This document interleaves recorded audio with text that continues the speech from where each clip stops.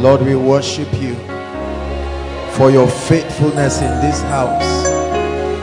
The finger that has taken us from January till December, we acknowledge you, oh God.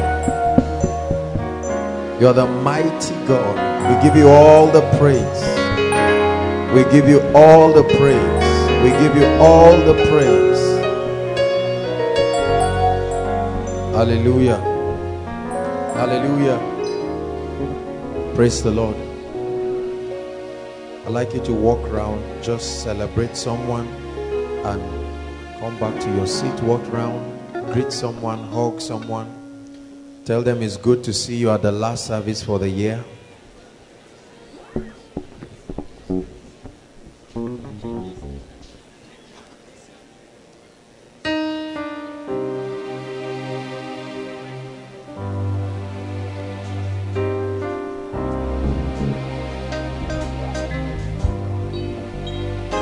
Hallelujah. Praise the Lord. I'd like us to celebrate Jesus for the last service, the very last service. All the praise. The last service for the year. Hallelujah. God bless you. I welcome everyone. I'll not be preaching tonight. Really, I think the worship team and the media have done everything. We give them kudos for everything. I just want to encourage us tonight. I was contemplating on what I would share just to encourage us. You would call it a valedictory sermon for the year. And the Lord laid just one word in my heart, and I think it's important that we close on this note for the year. We have seen the hand of God. He told us that this would be for us as a family the year of the rain, and we have seen his faithfulness. You cannot imagine the things that God has done around the nation. We give him all the praise. Just one scripture, Matthew 11.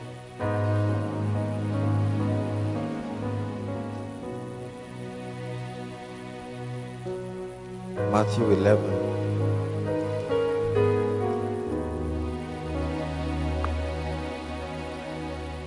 Blessed be the name of the Lord.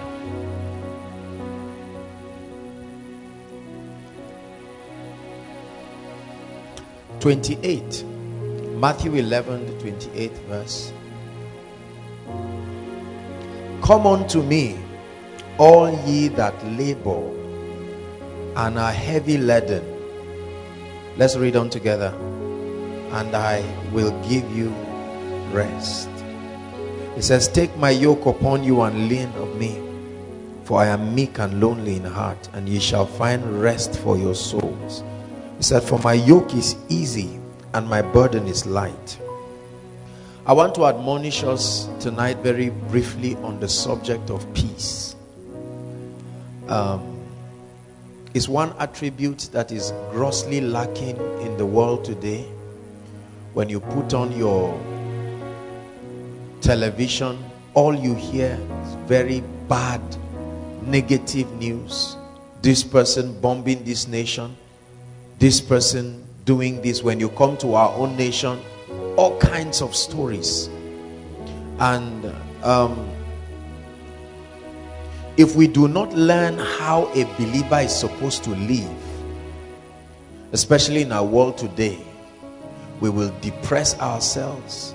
We will destroy ourselves. Are we together now?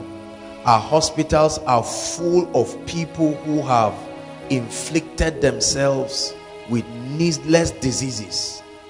The rate, high blood pressure used to be a disease for old people. But right now you find teenagers in the hospital with high blood pressure, stroke, and all kinds of things. The turbulence of living in today's world is catching up with so many people. Depression swallowing people up. There are so many people who, beginning from the 1st of this month, probably will not rest until the 1st of January. They are hoping to get the money to buy the cow for Christmas, the rice. Some of you are depressing yourself over your transport, excuse me, your transport fare back home, and all kinds of things. Listen, let me tell you something. Peace is one of the cardinal representations of the presence of the kingdom. The Bible says the kingdom of God is not in meat and drink. Are we together? But in what? Righteousness, peace. This peace is not just a state of quietness. It's a state of rest. That's what Jesus said he will give. He said, come unto me and I will give you rest. It's from the word shalom. It's not just a state of non-disturbance. It's a state of rest. The psalmist put it in a very beautiful way. He says, he restores my soul. He says, he leads me beside the still waters.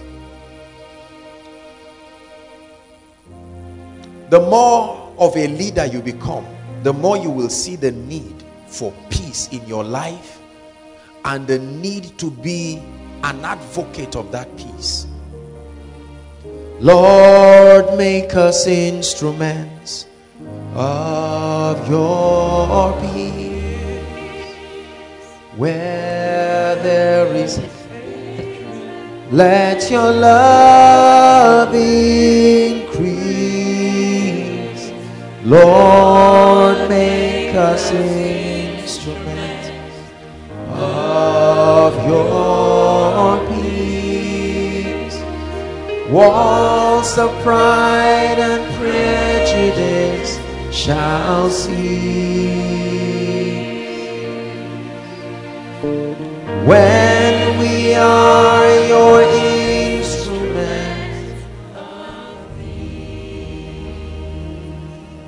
The first revelation I want to give you about peace and a state of rest is that it is a choice. Peace has nothing to do with what is happening around you. Listen, listen. Peace has nothing to do with the external environment. There are so many people who tell you, I don't have peace because I don't have money. How can I have peace? I don't have peace because I'm not married. I don't have peace because there's no admission. I don't have peace because I have a carryover or no job or no child. Satan understands that men are carnally minded. Are we together? He knows that the impulses of the carnal man is based on the things around him. And so he takes advantage of the happenings in our lives. All right? And then brings us to a point where we cannot enjoy this shalom, this restfulness. There's so many people worried. You see young people just sit like this and you ask them what they say, life. And you're wondering what is making that person so depressed. What is life? The only set of people we believe should have peace are those who die. That's why we tell them rest in, not in joy, not in love. Because we have informed ourselves that peace is only for dead people. Once you are alive in this world, we have programmed ourselves to believe that it is strange for a man to be a peaceful person. Peace is not quietness. Peace is not lack of noise. No, peace is a state of rest, a settled state of rest that is based on the revelation of who God is and the integrity of his person. Hallelujah. Believe me, you have mastered the art of living if you sustain a technology in the spirit to generate peace, regardless of situations and circumstances, at that point you are guaranteed to live long. Everyone say peace. One of the greatest blessings that Jesus brings to us is peace. Not just salvation, but peace. You can have all the money in the world, and with it will come multiplied troubles. There are people who were more peaceful poor than they are now. Millionaires but cannot sleep. Are we together now? Have you not read what Solomon said? He said, here the conclusion of the matter. He said, of reading many books there is no end, and much study is a weariness to the soul. He said, but this is the conclusion of the matter: fear God and keep his commandments. Then he says, this is the whole duty of man. It's too much in this life to disturb your peace. Every 24 hours in your life is full of enough trouble to jeopardize your life. You don't have to be a bad person. The world we live in, from the person who greets you in the morning to the one you quarrel with before sleeping. There's so many people who cannot sleep. You ask them why, they say, Kai, but I'm a lenient person, Abi. They are treating me too much in this life. This is what they are thinking about. There are ideologies that have robbed us of the peace of God. The Bible says that peace surpasses all understanding. It's not scientific. You don't calculate it. It's part of the true representations of a spiritual man. A spiritual man has sustained a system in the spirit to be peaceful, a state of rest. Kai, the way people worry, the way people depress themselves is a dangerous thing. God gave me this word that in this season it's important for us to come once again into this covenant of peace. Nothing missing, nothing broken, nothing that is an emergency enough to rob you of that joy and that restfulness that comes in knowing who Christ is. Hallelujah. Our world is full of worry. Everybody say worry. Jesus dedicated a whole chapter, Matthew chapter 6, talking about worry. The Bible says, do not worry. Listen, do you know why people lose their peace? What to eat, what to wear. Are we together? And all the mundane cares of life, from marriage to children to money, to lack of it, to too much of it, to human beings. There's too much to rob us of our peace. Husbands have lost relationships with their wives because of the cares of this world. Lack of peace. Many homes today have become habitations of worry and stress. The tension that you see in the life of people is too much. But there is a system, there is a technology in the spirit that can keep a man restful. May that be your experience. Listen, I'm telling you, if you are not a man and a woman of peace, you are not walking in the experience of the kingdom. It has nothing to do with whether you have money in your pocket or not. Many of us have tied our peace to naira and kobo. So when you check and you find 100,000, when Pastor Femi gave the testimony of the millions coming, I saw the relief. It's not your money, but just the fact that money is available gave a lot of us that sigh of relief. And I felt very disappointed. If you allow money to define your peace or otherwise, you make yourself a slave to Satan. How many people smile only at the end of the month? Have you seen the way people are happy when they are slotting their ATM? Even if there's nothing, just the consciousness that I'm around money. It's a very demonic thing. Listen, listen. This is the last teaching for the year. It's a very demonic way to live. You cannot tie your peace to anything in time, because it will kill you fast. Your peace must be tied to a person, not things. Your peace must be tied to a person. His name is Jesus. Oh, I like Job. Come on. The Bible tells us that Job, when everything, whether he had it or not, of course he was human, but the Bible lets us know that Job, the Bible says he sinned not with his mouth. Peace. When you check your CGPA and you see that everything works out fine, then you have peace. Look at how worry is killing so many people. It's one of Satan's greatest arsenal in our day. Worry, anxiety, depression.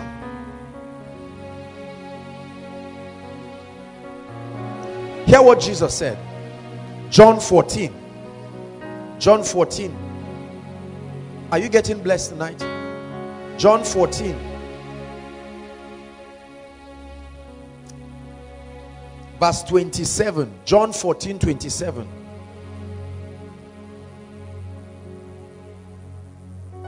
Can we read it? 1, 2, read. Not a bank account. Listen. Peace I live with you, so that you are not confused. Not peace that comes from money. He said my peace. There is a type that God gives. There is a type that the world gives. The peace you get when you receive salary. The peace you get when your insecurities are gone. People consult witches and wizards today because of lack of confidence in God. Insecurity has depressed men. Insecurity causes lack of peace. He said, my peace I give to you. He says, not as the world giveth. That means there is a kind of peace you get in this world. Peace that is tied to things. Are we together now?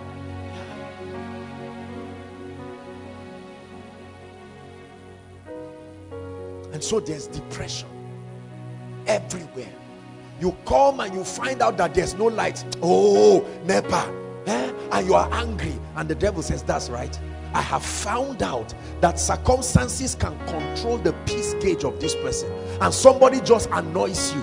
You receive a very, very nasty text from somebody, and while you are meditating upon it, you hear that mama is sick at home, and you sit down and say, Kai, what is this life about? And Satan says, this is it. This is exactly the state I want. Because every time righteousness, peace and joy cohabit, the kingdom must find expression there. And so Satan knows that every time I can take one of these factors away, it's impossible for that person to experience the kingdom. Do you not know that with all your depression, 5 minutes without your breath, and there's nothing to talk about again? Truly, human beings are really foolish. The word of God gives us wisdom. You find out the way we depress ourselves over several things. I once met a gentleman and I saw him so worried. I said, why? He said, at my age, my father had a car. Hi. And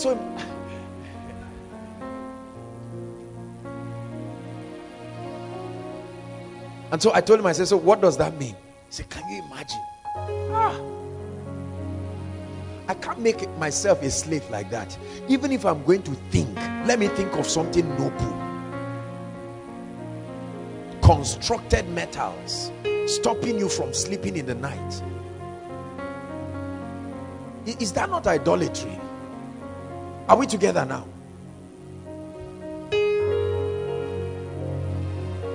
Think of the things that depress us, brothers and sisters, and you find out that at the root of them, do you know that most of the things that are free in life, they are the most important things?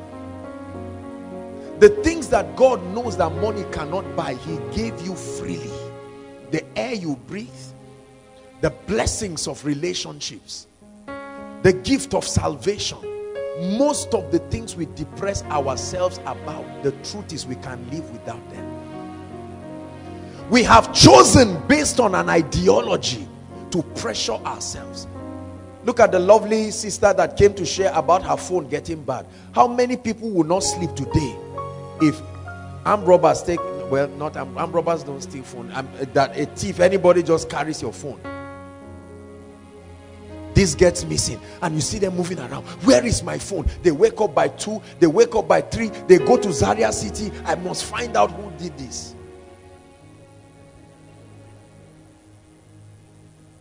Peace. Jesus said, my peace I leave with you, koinonia, not as the world gives. You frustrate Satan when you have found a system that does not disrupt your peace. You have found a system that maintains your rest. Hallelujah. When Satan sees that nothing in time can affect this state of restfulness, we hate because we do not have the peace of God. We depress ourselves. We are sick and sick and sick. People going to the hospital, the doctors cannot find anything because they are depressing themselves. You are so depressed, you fall down and not even know you've fallen down. Somebody says stand up and you say, you mean I fell down? What were you thinking about? At what age?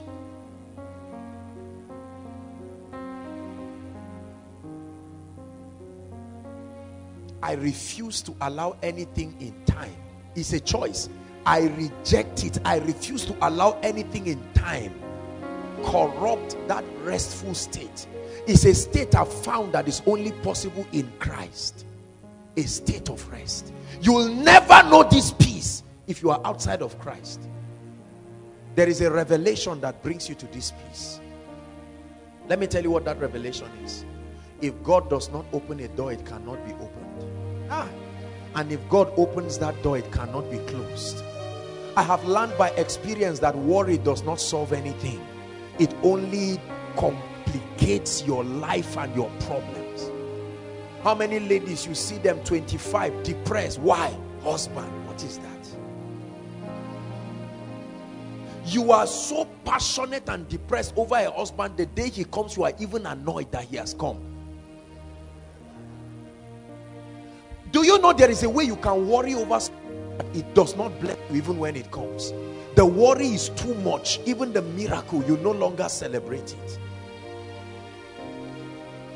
Jesus said, my peace I leave with you. Give it to us again, media. My peace. John 14:27. My peace. There is a kind that he gives.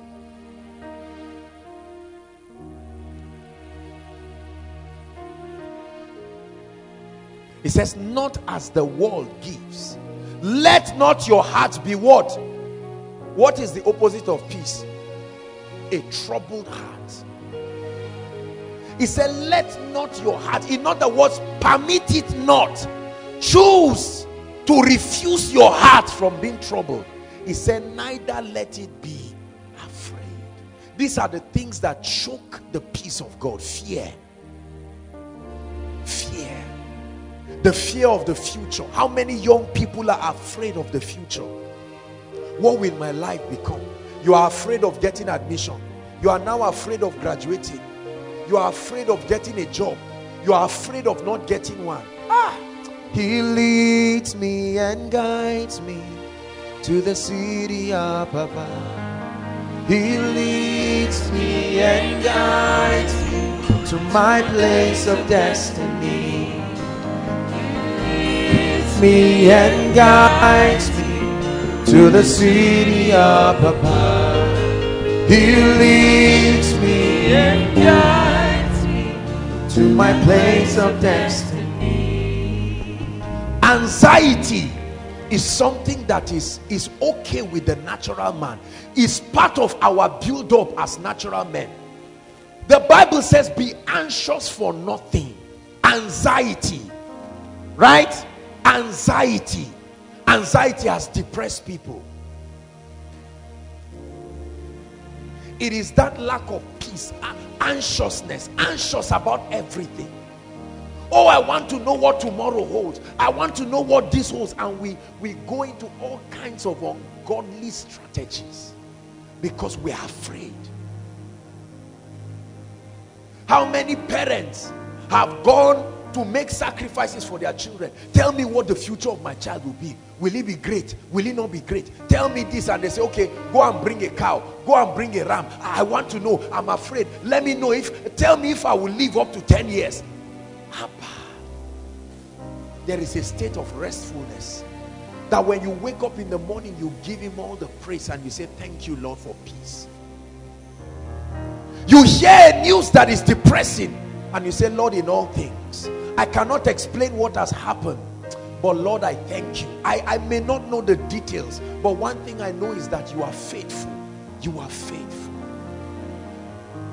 For the things you've done for me, tirido, do, tirido.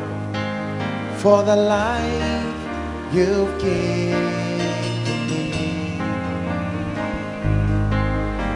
you draw me close to you.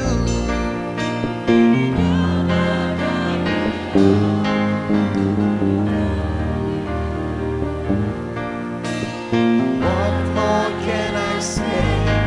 How can I know?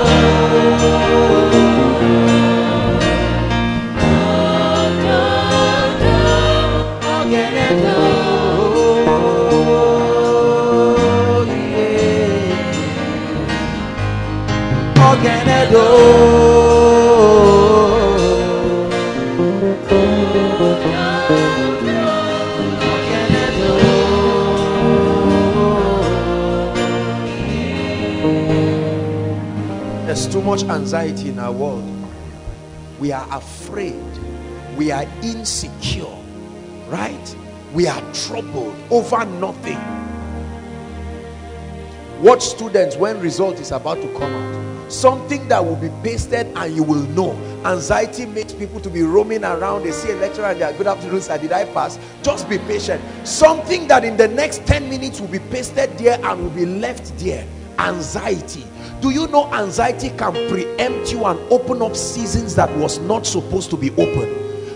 Anxiety can make you do things. You can go ahead of your destiny to your detriment. The peace of God that surpasses all understanding. And people look at you. If you are a man of peace, you must be strange, because people look at you and say, is it not you? They said your father died.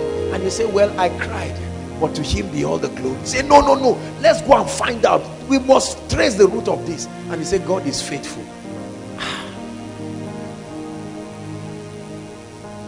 You are rejoicing and they tell you 1 million naira has entered your account. You say, I rejoice, but it doesn't make any difference. I am still restful. And God says, sow the 1 million. You say, well, I'm happy. It doesn't change anything. And the devil says, where in the world do I get this person? How come you have a constant state of rest regardless of what happens? You are in a relationship with a guy, you are happy, planning your wedding, and he looks and says, I'm not doing. And while you cry, you say, Lord, you are faithful. I may not have him, but I have you. Give me you. Everything else can wait. Give me you. I hope I'm not too late. Lord, give me you. Lord, give me you. Lord, give me you. Lord, give me you. Listen, many of us do not know the value and the treasure of having Jesus Christ. I know we profess it, we claim we know, but the truth is, it's not in our lives. Our unrestfulness shows Jesus there is something that is higher than him in our life. Listen, if I give you 1 million, Sam, right? Let me use money so that we understand. If I give you 1 million, Sam, and you see 5 naira falling on the ground, will you leave the 1 million to pick it? If you leave the 1 million to pick it, what does that mean? It's impossible for you to say, I value this. That's what is responsible for the turbulence in our lives. You have the greatest gift and you throw him away, and you are looking at other things that are mundane, because in your mind, although we claim through our songs that he is everything, But the truth of the matter is that our passion and obsession about things of a lesser value show that they are truly the gods in our life. When a man has Jesus Christ, listen, please hear me. I know we live in a society that thinks what I'm saying is old school. When a man has the Christ and the revelation of the operation of the kingdom, you have the greatest gift in your life. Brothers and sisters, whether in plenty or in little, you are a man of peace. How many gentlemen are about to be bad fathers because their joy and their peace is tied to things around? The moment the man is promoted, everybody receives the joy. The moment he fights with somebody in the office, everybody is going to receive a share of that anger. That's a bad life. I don't have enemies in my life. Believe me, I cannot hate a man. I know this sounds arrogant. It's not the natural Joshua Selman, I'm human, but I cannot. That quality is no longer in me. The light of God has consumed me. I found a key. Love never fails. When was the last time they taught you this? When they were teaching you on an antidote against failure, did they ever teach you that love never? What does never mean? There is no possibility. Love. So I live a very restful life. If I go back and I find my place burned to ashes, I will look at it and say, wow. The only pain is I will say I did not carry my books where I write the visions in my life. But in 5 minutes I'm rejoicing. Satan has lost the art of wearying me. I humiliate him with my peace. Are we together? I can sit down with a cup of gari and rejoice the same way I will sit down with turkey. I can sit down in a 5-star hotel and rejoice the same way I will sit down in a mat. If that is not your case, you are already in deception. The devil is about to hack your life into pieces. I will never, no. Whether I'm wearing a watch of 100,000 or wearing a rubber watch of 50 naira, it does not make any difference as far as peace is concerned. Are we together? Whether you are wearing a shirt of 1 million or you are wearing a shirt of 10 naira, it doesn't make any difference. Never allow the things around you to define your state of rest. You are not a Christian. You are not a true Christian. I'm telling you this. When that happens, I have found life. I have found peace. I'm not teaching you to be irresponsible, but I am telling you, you master living when you learn to be peaceful. That nothing in time can disrupt that restfulness. Whether in tears or in joy, whether in plenty or in little, you have learned to maintain a spiritual equilibrium. There is a spiritual buffer. Nothing will take you out of that state. You are a true spiritual man. Some of us are probably seated right now, depressed. I want to travel tomorrow. God knows I need 2,000. What I have is 500. Because of 1,500, you will not sleep.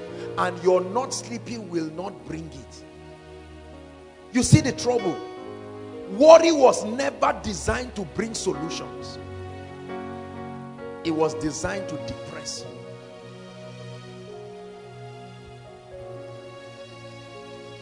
If I don't trust myself, why can't I trust? If you don't trust yourself, trust God.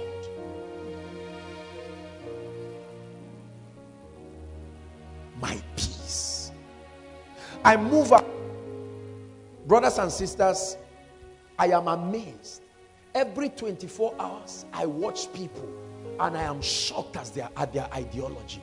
Why do people think this way? Why can't they be peaceful?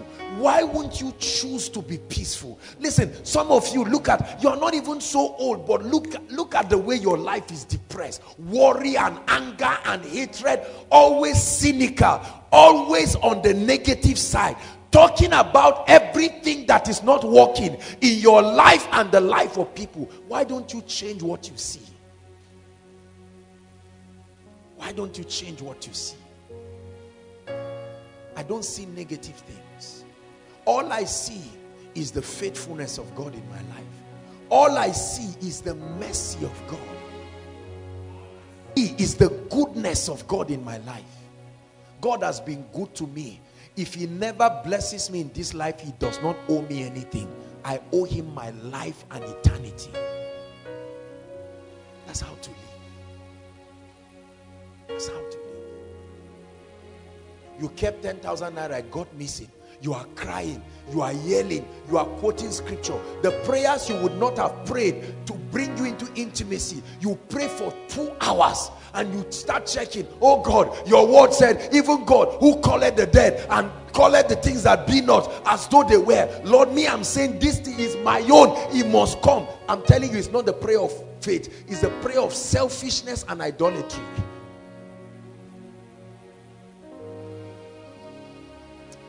The greatest gift I have in my life, listen, it's not the anointing.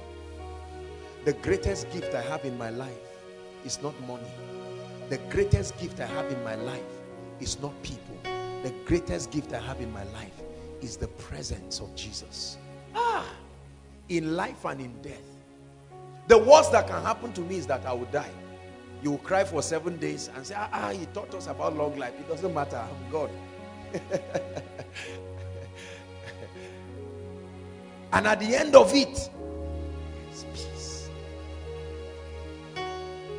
Many of us are already on our way to produce bad families because of depression. What is wrong? No money, how can I be happy? Are you not seeing what is happening in Nigeria? Buhari's government is this and that and that. How is it providing for your needs? Have you not read, my God shall supply? Leave that one, Jared. We are talking about real issues now. You are not a Christian. A true believer, listen, a true believer is one who has staked his life on God's word. I believe the word of God to death, to death, to death. I believe the word of God. My life revolves around it. I will never allow anything in this life to depress me. It does not have that ability. No. If I'm told today that any of my loved one is dead, God forbid, I will cry. But in it, I will get up. And the only song that will come out of my lips is the song of his faithfulness. Faithful are you, Lord. Faithful are you, Lord. Faithful are you, Lord. We are saying, faithful are you, Lord. Faithful are you, Lord. Faithful are you, Lord. Listen, create a limit for the effect of the things in this life as far as your relationship with God is concerned. The presence of Jesus is more than gold. It's more than $1 billion. The presence of Jesus is more than koinonia. It's more, I will give up koinonia 1,000 times for the presence of Jesus. I will give up anything, and I mean it, in this life. No, I will give aside every accomplishment and everything for the presence of Jesus. That's the gift I have. You hear people say, my reputation is at stake. I don't even have one. I don't have one. I'm telling you, my reputation is his reputation. I'm too young to kill myself with that kind of ideology. I have no reputation of my own.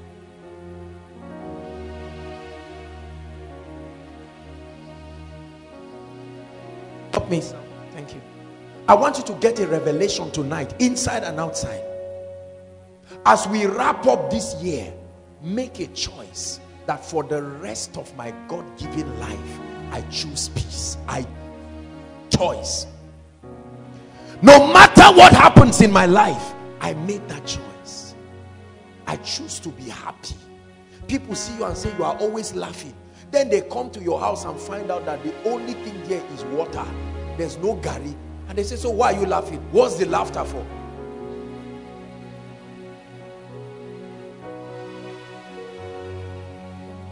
The laughter is because you have come into oneness with one who is greater than anything that can come. See, let me tell you, please, lose the affection you have for things.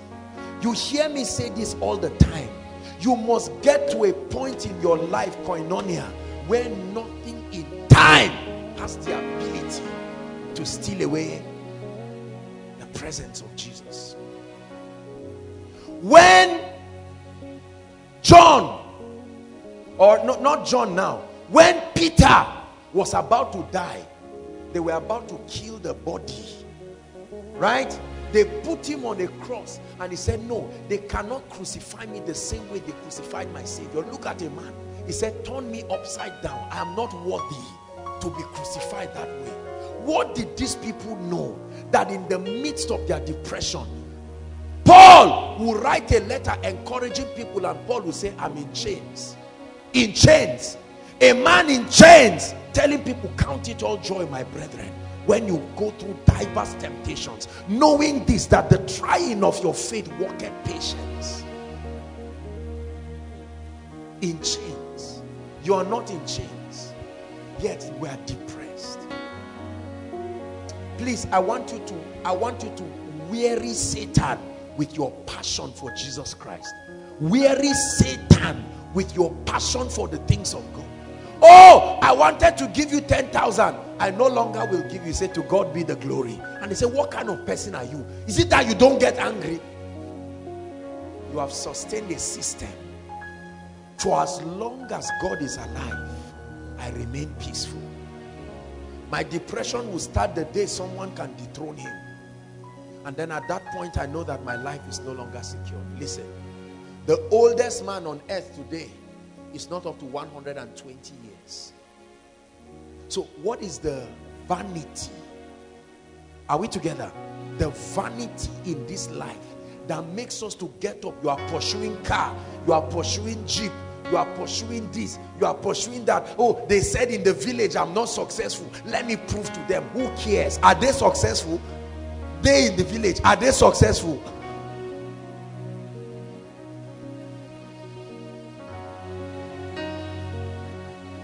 They said they don't marry fast in our family. That's their cup of tea, frankly speaking. See, learn to ignore Satan. Is one way to conquer him.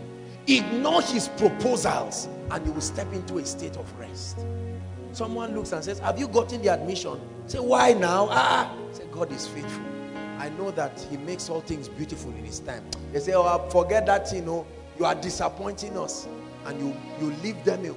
And when you go, the devil will say, think on these things. And you say, no, the Bible says, finally, brethren, whatsoever things are pure, whatsoever things are true, whatsoever things are noble, if there be a good report, if there be any praise, he said, think on these things. God, this unemployment, why are we like this? And then you turn to your friend and say, why are we suffering like this? The friends say, I'm tired, oh, Naso Nigeria. They know. You are thinking like a non-Christian. The peace of God. See, let me tell you what will happen if you are living in peace. Men must hate you. Because, you see, there is a popular saying that misery likes company.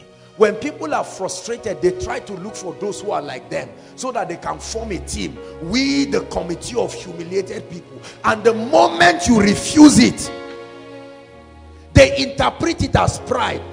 What are you saying? Are you not older than us? At least me, I'm 28. You are 32. You are not depressed. You are not joining us in this. I'm not joining. I'm not a party to all of this.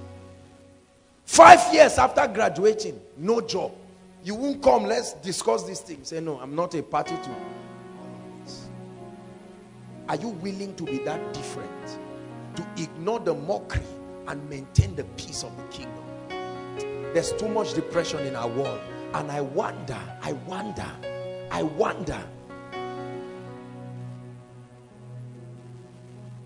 The person who is depressed, humanly speaking, does not even have any guarantee whether he will wake up the next day. Yet he's thinking. People have accidents under thank you. Depression makes them to begin to hallucinate. They think the road is this way, whereas it's this way. They go and bash into a tree and die. Say, I thought I saw the bend this way. Frustration. I'm a lover of your presence. I'm a lover of your presence. I'm a lover of your presence, Jesus. Jesus. I'm a lover of your presence. I'm a lover of your presence. I'm a lover of your presence, Jesus. Hallelujah. Yeah.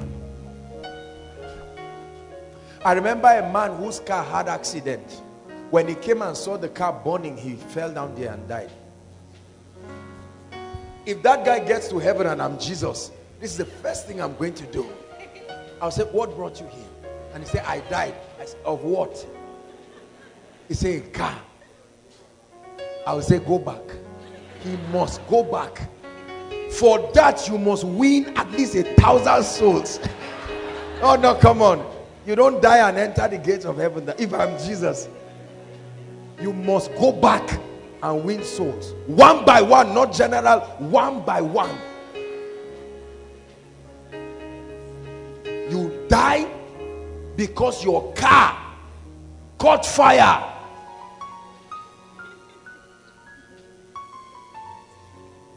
They stole your clothes. From January, you are still remembering it now. See, listen, let me tell you something. Anything you hold on to, you are telling God, this is the limit of my life. Don't ever lift me beyond this limit, because at this point, this has become my God.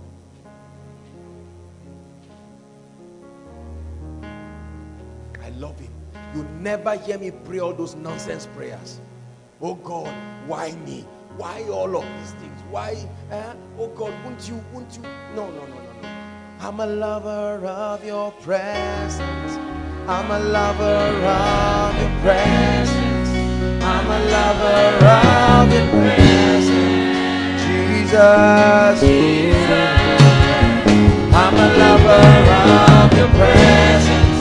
I'm a lover of your presence. I'm a lover of your presence, Jesus. Refuse to get hot. Stop this anxiety and this rage, right? Have you seen friends do this? I believe you don't do it. Christians should not do that, but there are friends that do that. They deliberately look for trouble. They keep saying things and instigating anger, and then they laugh. There are people who, if they laugh at you, there is a way they laugh at you. Do you have such kind of people in your life? Oh my goodness. They laugh at you in a way that you try to check, is it that I'm stupid? Am I a clown? What is the meaning of all this? If you live your life like that, there are many of those kinds of people around the world. You will hate yourself, and you will translate that hatred to every other person around you. I love myself. God knows. I love myself. I've said it again and again here. That philosophy of hanging yourself, even if I were not born again, it would never happen to hang myself. No. I'd rather die in a sleep, but not to hang myself. Who buys the rope? Me? Go to the market and buy a rope to hang myself?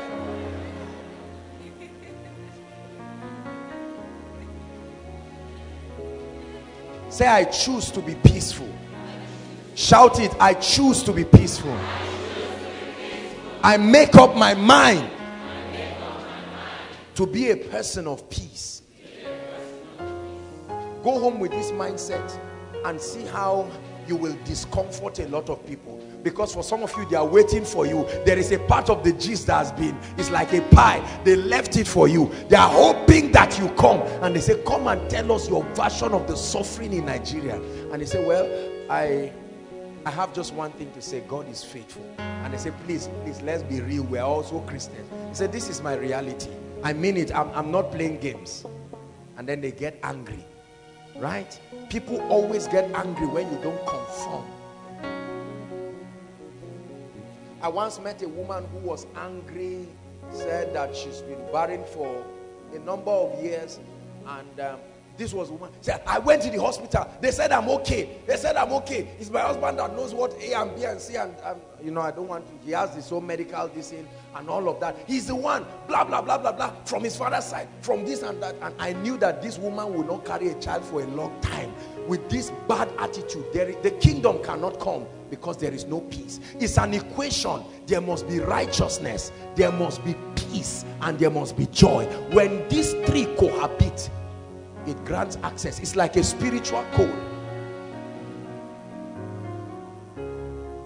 Hallelujah. And I looked at the woman, I said, Madam, the issue is not to throw blames and say it's your husband. Two have become one. That's what the Bible says. If he gets money now, will you say it's his money or will you say it's our money? See that? And I encouraged her and prayed with her. Peace I give unto you. I don't know what you are going through right now, but let me tell you, I don't want to know. One thing I know is that your way out must be the way of peace. Depression will never bring you solution. Are we together? Worry and discussing issues with people who cannot help you will not bring you out.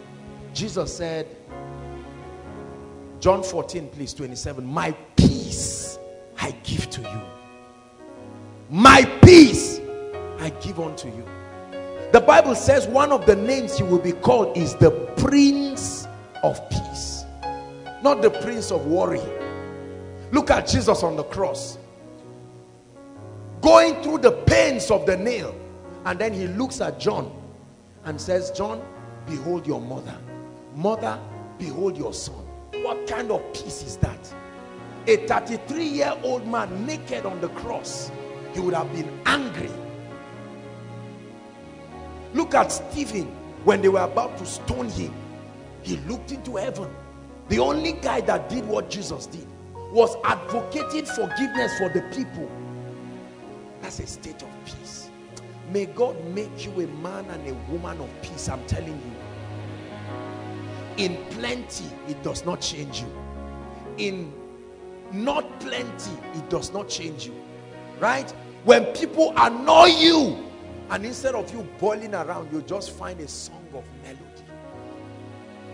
In moments like this, I sing out a song. I sing out a love song to Jesus. In moments like this, I sing out a song.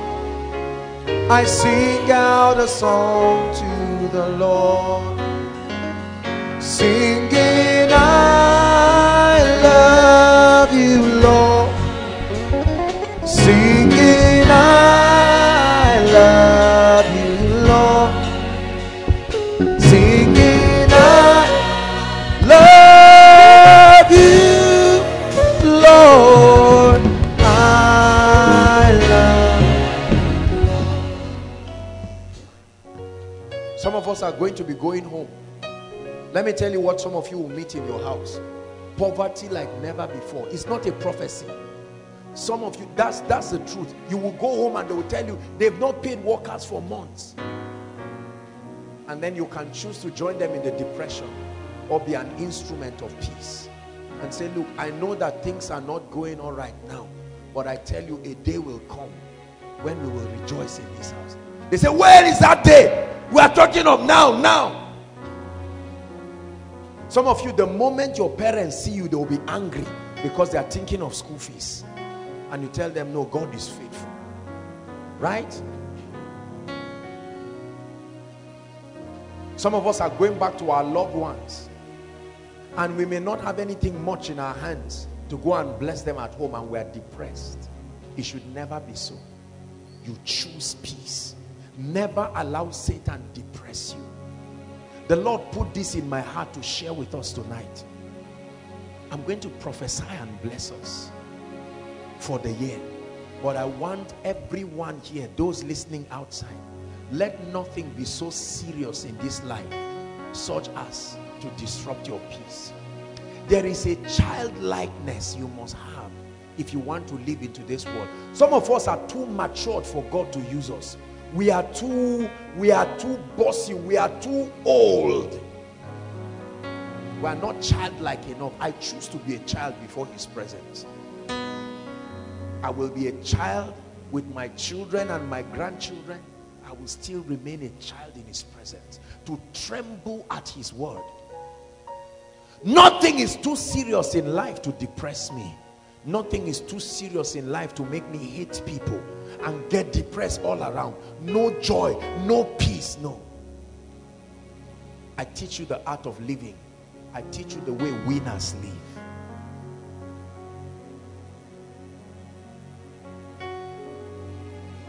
The key is to hand over everything to God. I'm rounding up. I know you think you are born again, but let me tell you, when worry still kills you, you are not truly born again. There is a part of you that has not been surrendered to him.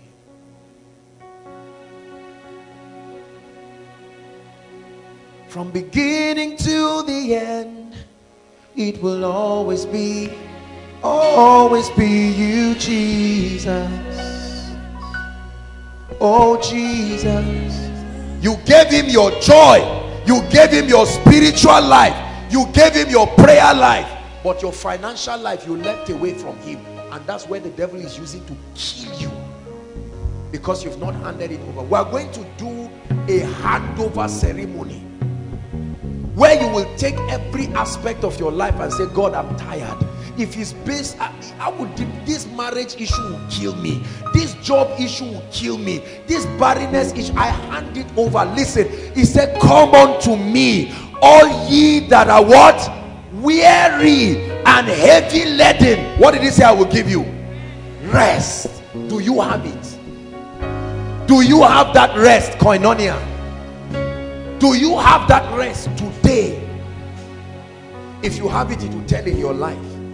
If you have it, it will tell in your lack of desperation for mundane things. Oh, when will this come? Oh, when will this? No. I can't wait for tomorrow. I can wait. I can wait. There is no hurry about it. I can wait for tomorrow to come. Ah, no. I can't wait for tomorrow. I just can't wait. Why? Why? The only thing I cannot wait for is anything that has to do with the kingdom. Every time I get up on Fridays when I'm around, I almost cannot wait for evening, because I want to be able to bless the people.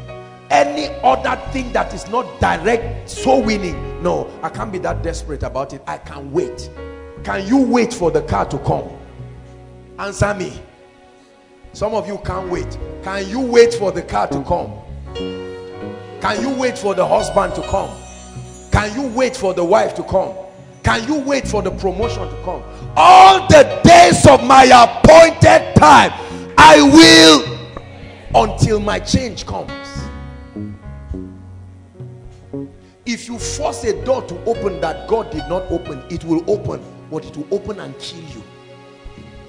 Oh, I choose to wait. I choose to wait. The Bible says he makes all things beautiful, not in your time, in his time. He has the clock, right? And if you will wait for him, he will beautify your life. Some of you cannot wait to get into ministry. That's why you would die like a chicken. The first person you prayed for, they beat you and said, don't come around our house again, because God is saying wait. He said, no, my blood is hot. Calm down.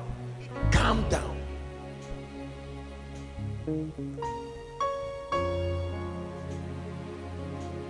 I choose to wait. I choose to experience that peace. There are 3 prayer points we are going to pray desperately tonight, and then I'll prophesy over our lives and we'll be done. This is the message that I want us to close koinonia with. The first prayer point is a prayer point of handover. Let me explain it and then we'll pray. That you get to a point, come, where You take your life and donate it to God. Lord, I'm tired of this trouble. He said, my yoke is easy. The one you are carrying is not easy. That means it's not of God. My yoke is easy and my burden is light. Will you hand it over to God and say, Lord, I'm tired of depressing myself. This is my conviction. I am a complete servant of God. If my reputation goes bad, he's the one to receive it. If God honors me, he's still the one to receive it. Are we together? If I lack food to eat and I don't have the energy, no soul winning, no salvation, who pays the price? If there's food to eat, I make God responsible for my life. I play my own part of the deal, and I never dabble into his part. It's God's part. Lord, I leave it to you. I have done my own part of faithfulness. I know you are too faithful. And then you rest. We're going to hand over. You know, let me tell you how to know the area you've not handed over to God. The one you think about all the time, the one you are obsessed about and you are almost dying about. God is not yet Lord of that area. Are we ready to pray? Rise up on your feet, everyone. Please, I want everybody to pray. Pray seriously. Hallelujah.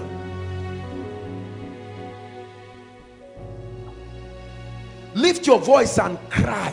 Mention the areas in your life that cause you sorrow and depression, and say, Lord, I hand it over to you. Go ahead and pray. Go ahead and pray. I hand it over to you, oh God. I'm tired of killing myself. I'm tired of dying slowly. It all belongs to you. Oh, oh, it all belongs to you. It all belongs to you. Oh, oh,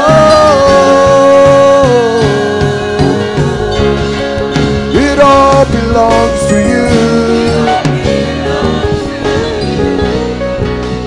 Oh, oh, it all belongs to you. It all belongs to you.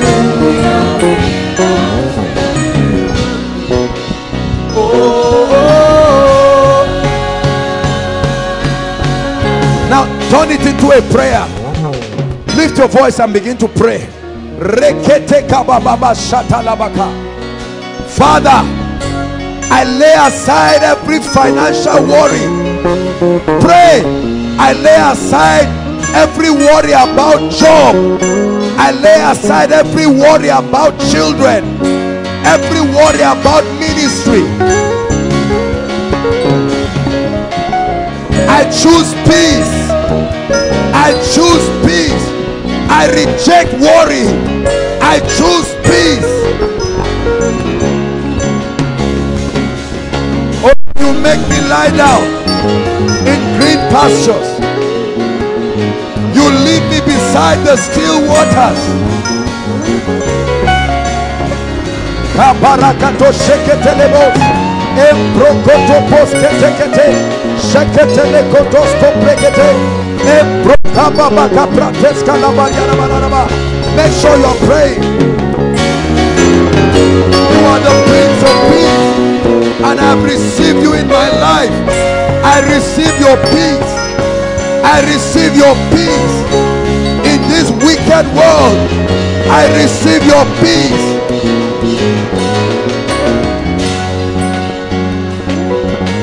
Hallelujah. Listen, the Bible says, casting all your cares upon him. For what? He cares. That's the second prayer point. Listen, don't think God does not know that life is full of troubles. Are we together? He's called the Ancient of Days. Don't think he's not aware of your challenges, but he still tells you, my peace I give to you. The second prayer point is you are going to lay aside every trouble. Bring it before him and say, Lord, this is what is disturbing me. This is that which is troubling me. I bring it to your throne. Lift your voice and pray.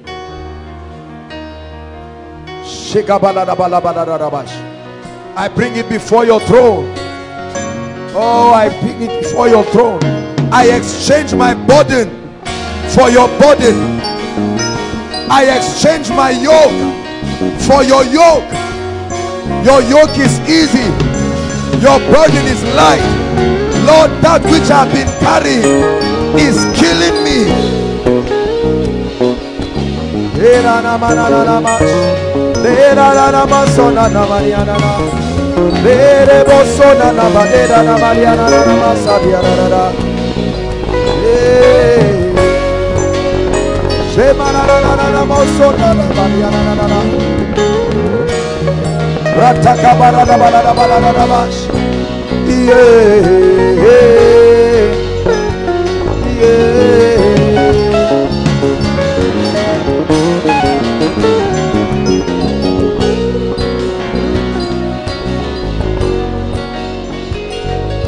Hallelujah.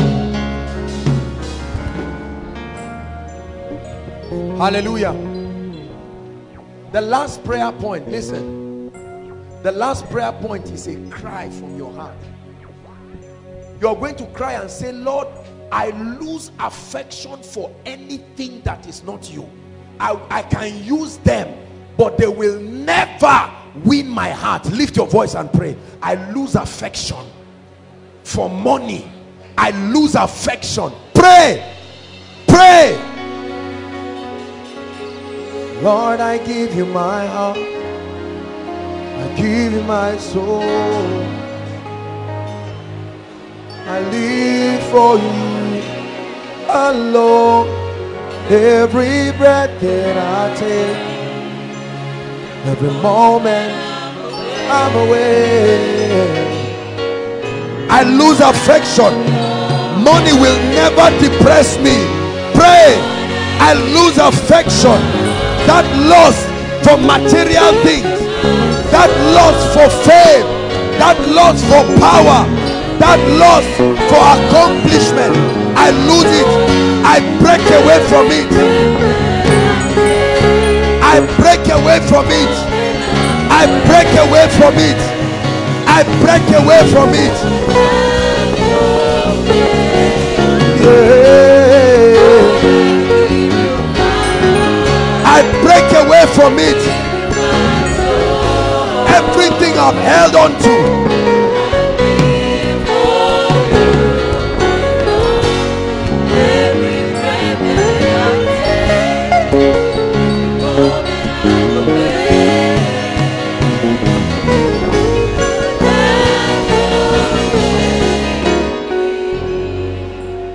The last prayer point. Let's add one more.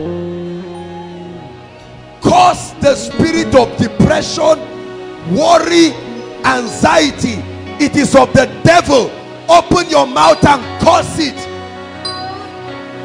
Open your mouth and curse it. I reject you in my life. I reject you in my family. I reject you in the name of Jesus. I reject worry. I reject anxiety. I reject depression in the name of Jesus. Shabakata labarabos lekete proskete enkretos koto lekete rekete kete lebokoto bregelebelebo rekete kereboto supradish lekete kete tebo kopredekete. Reject it. Reject it from your destiny. My God is faithful. My God is faithful. I refuse depression. Nigeria will not make me depressed. The government will not make me depressed. The economy will not make me depressed. The happenings around my life cannot make me depressed. I reject depression. God is faithful. My God is alive.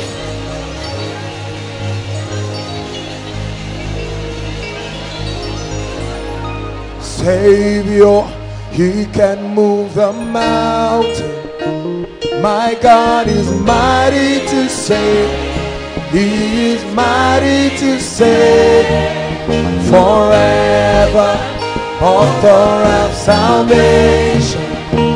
He rose and conquered the grave. Jesus, sing Savior.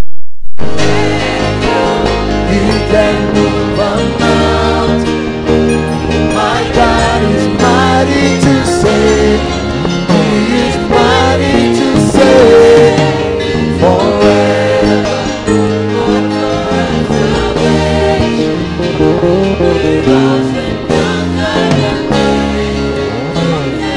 one more time. Savior. He can move a mountain. My God is mighty to save. Forever, the author of salvation.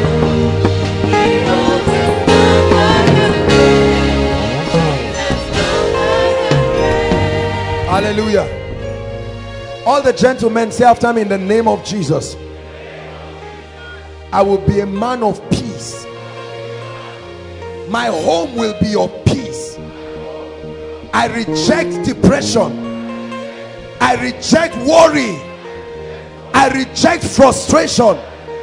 I embrace the peace of God. Peace above money. Peace above fame. Peace above prestige. Peace above accomplishments.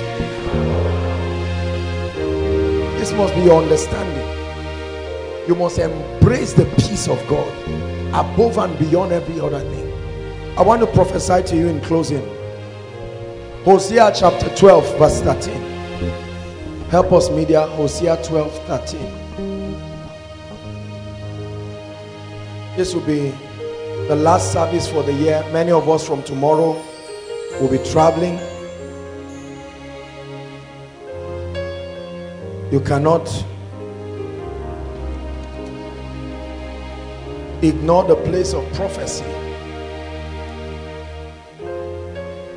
It says, and by a prophet the Lord brought Israel out of Egypt, and by a prophet was he preserved. Listen, when Israel cried in Egypt, God did not go to them to rescue them.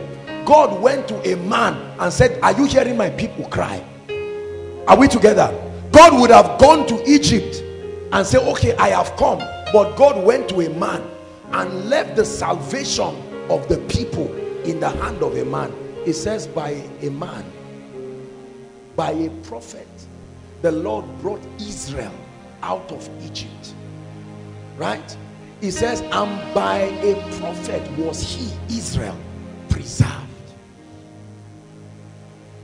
Listen, one of the greatest revelations I've had this year is understanding the operation of the body of Christ. The Bible says that the church, give us Ephesians chapter 2 please. Let's just look at that one scripture. I'm about to prophesy to you and I need you to have this understanding. Ephesians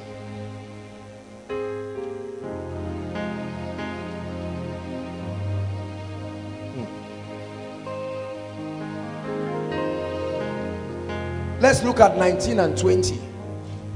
19 and 20 quickly please. Ephesians 2:19. Now therefore ye are no more strangers and foreigners, but fellow citizens with the saints. And he said all of you are members of the household of God. Right? 21. Okay, 20. He says, and are built upon what? The foundation of the apostles and prophets, Jesus Christ himself being the chief cornerstone. Listen, you must understand how God built the body. He said the moment you get born again, there are two ministries you must encounter if your destiny must arise. It says you must encounter these foundational ministries, the ministries of the apostles and the prophets. It's not about human worship, it's how God built the kingdom. He said it is built upon this truth. Foundation there means upon this truth, this revelation. It's called the foundation of the Lord. He said, nevertheless, the foundation of the Lord does what? Stands sure. You can't change it. It stands sure. So by a prophet, every time people cry, God never comes to them. He comes to them through a man. Go and read your Bible. When there was famine, God came to a man. There are human beings that God has sent that hold the prayer points of people, that carry anointings that can open the destinies of people. But the Bible tells us that you have a role to play. Let's look at that one scripture. 2 Chronicles 20:20, right? Your job is to believe. 2 Chronicles 20:20. He said, believe in the Lord your God, so you shall be established. But it's not enough to just believe in God. He said believe in his prophets. He didn't say the prophets. Believe in his prophets, so shall ye make progress, so shall ye do well, so shall ye prosper. See, this is the formula. Don't try to create another one. You will punish yourself for nothing. The church was built on the foundations. Every time God hears the cry of a people, he goes to a man and he says, you heard their cry.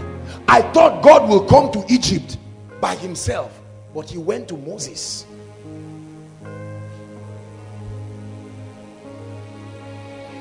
When creation was crying in sin, Jesus had to become a man, because they searched and no man was righteous enough.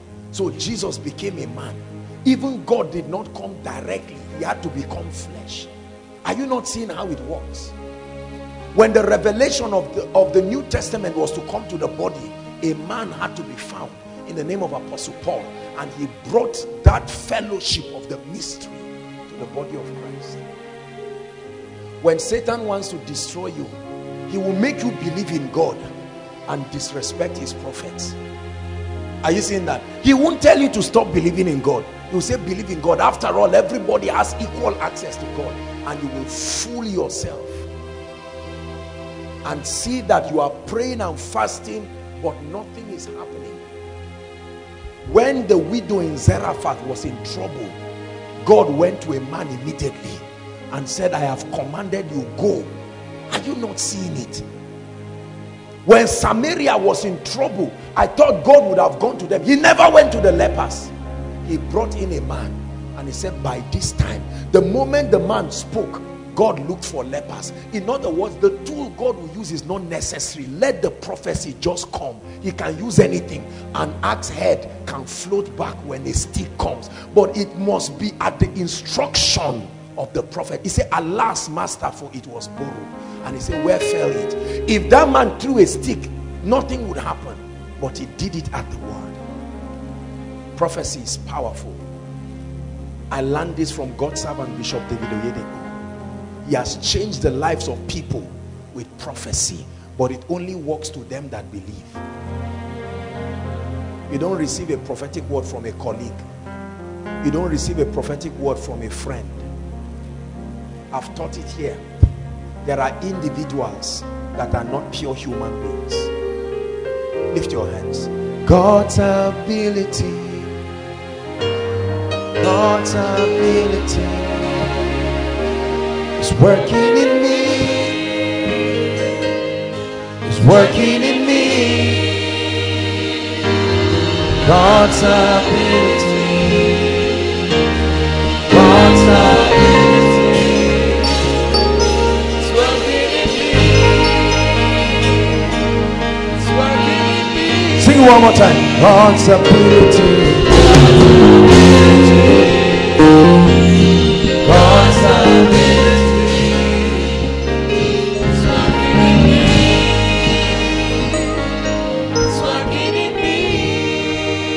Hallelujah. I've shared with you again and again my visions, how that I saw an endless sea of people and they were crying, no food, no water. And I said, who is the cause? And they pointed at me. And I was afraid because some people had chased me to come into that small room where I was hiding. And I made up my mind. I said I was still going to go out and rescue them. If I perish, I perish. The moment I opened the door, I saw a giant and he held my hands and he said, I will walk with you. Brothers and sisters, this is not about human beings or human boasting. It's about God's spiritual system. Arguing it is foolishness. There are many prisoners today paying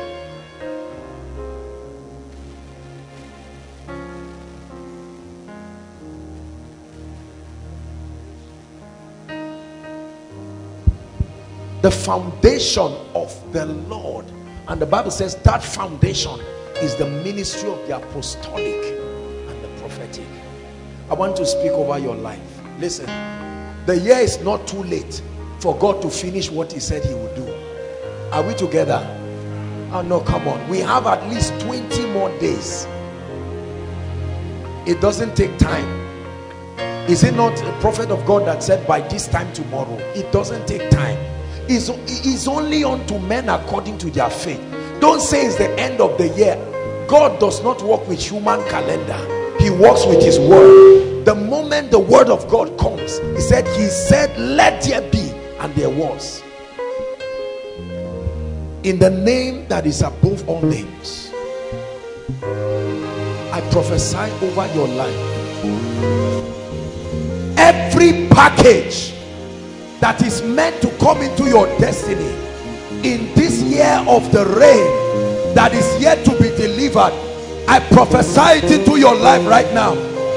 In the name of Jesus, I prophesy it into your life right now.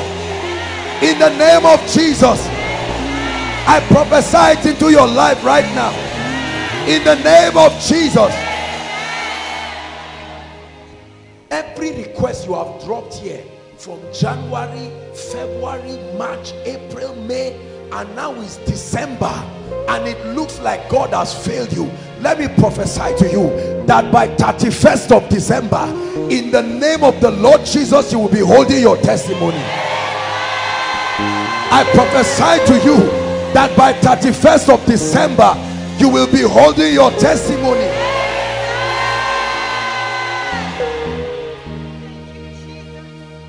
It may not be possible with men, but the Bible says with God. We are involving God in this talk.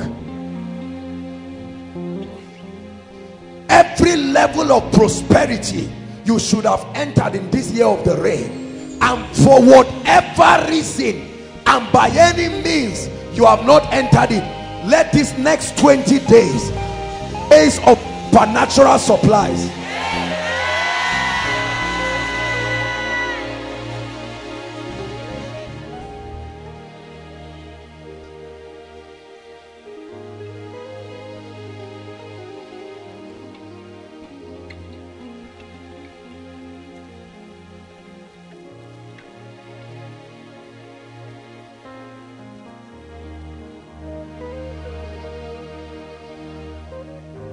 Hallelujah.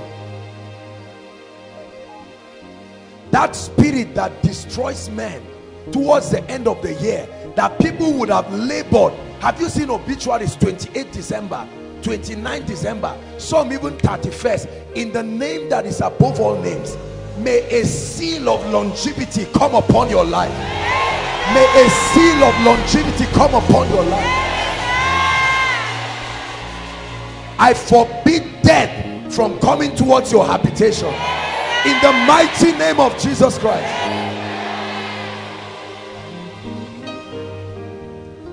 I pray for you. The frustration you usually face at home, there are some of us, December times are times of pain, poverty. This December will be the best you have ever had. I prophesy this December will be the best you have ever had. In the name of Jesus Christ.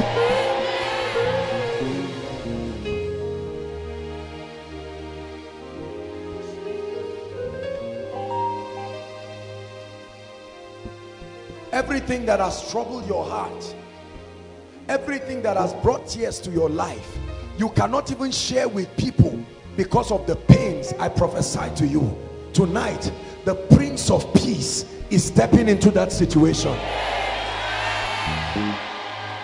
I declare unto you, the Prince of Peace is stepping into that situation. Every challenge in your health, every sickness, I don't care what it is, that has refused to go, this night, in the name of Jesus, we challenge it and we command it to live your life forever. We command it to live your life forever. A dimension of favor you did not see from January to November, I decree that you will have it beginning from this night. I prophesy it again, beginning from this night, not tomorrow, this night. May that dimension of favor come over your life in the name of Jesus. Everything you are praying for is restoration. There are people who have lost things and you are trusting God. You are saying, Lord, before the end of the year, let a miracle come. The Bible says they are taking for a prey and none sayeth restore. In the name that is above all names, I prophesy restoration for you. I prophesy restoration for you in a way and a manner that you have not heard. Listen, did you hear the testimony of Pastor Femi and his family? 18 years, even if it's 1,000 they are paying you every month. At the end of 18 years, you will have something to smile enough with. If your salary was 100,000, calculate it times 18 years plus benefit and allowance. That kind of restoration in the name that is above all names, may it come upon your life tonight. I prophesy to you, receive that restoration right now. The testimony that you need to take home as an evidence that this was the year of the rain for you, the testimony you must hold and tell people, look, this is a symbol of God's faithfulness. I release it upon your hand right now. I release it upon your hand right now in the name of Jesus Christ. May you be a burning and a shining light in the name of Jesus Christ. Through your hands many will be healed. Through your hands many will be saved. I place an unction of the Almighty upon you, that as you go back to your various locations and stations, you will come back with a harvest of dramatic testimonies in the name of Jesus Christ. Next year for you will be a balance brought forward of everything in the years past that have refused to come. It will be a balance brought forward for you in the name of Jesus Christ. Listen, it is still the year of the rain. Are you hearing me? It is still the year of the rain, and I prophesy to you, whatever the rain represents, within these few weeks we have to the end of the year, may you experience the full revelation of what the rain represents. Hallelujah. Any human upon the face of the earth who is holding the key to your blessing, the key to your breakthrough, in the name that is above all names, from the north to the south, the east and the west, between now and 31st December, by prophecy, I call them into your life. By prophecy, I call them into your life in the name of the Lord Jesus Christ. Samuel told Saul, he said, as you go back, you will find out that the donkey that has been missing has been found. And then he said, you will see 3 men, you will see them holding bread. They will give you from the bread. Whoever is holding what is supposed to be given to you, whatever resistance and manipulation from hell is stopping them from releasing it, I command that between now and the end of the year, it comes into your hands. In the name of Jesus Christ. I pray for every family represented here. The kind of Christmas celebration you have never seen from birth, in the name that is above all names, may it be experienced this December. Whatever ties away financial supplies from your families during this festive period, so that they celebrate Christmas like frustrated people, I decree and I prophesy in the name of Jesus, may it be a different one this time around. For those of you who are going to be traveling far and wide, we declare that the mystery of the blood goes with you all through, in the name of Jesus Christ. In 1 minute, I'd like you to ask everything remaining that you want God to do. Please, in 1 minute, go ahead. I'm releasing my faith with you. In 1 minute, every other thing you are trusting God for, don't say it can't happen. Open your mouth and pray.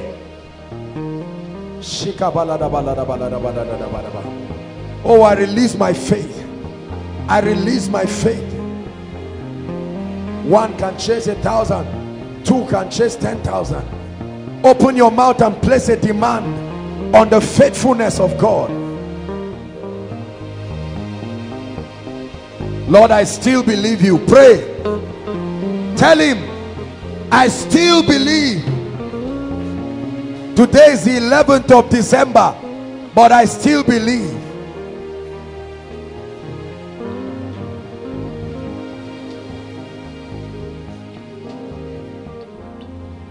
It says, unto him that answers prayers shall all flesh come.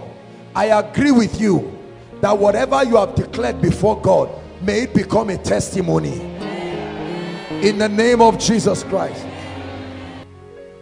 John 17. Let's look at the prayer of Jesus. Let's start off from there. John chapter 17.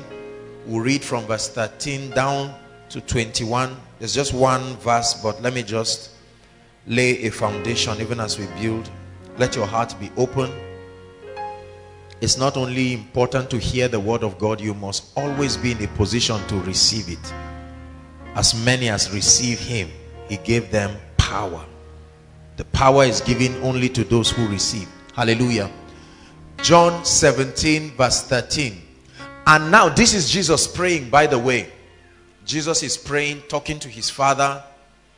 He was shortly to depart to begin his passion, the activities that led him to the cross.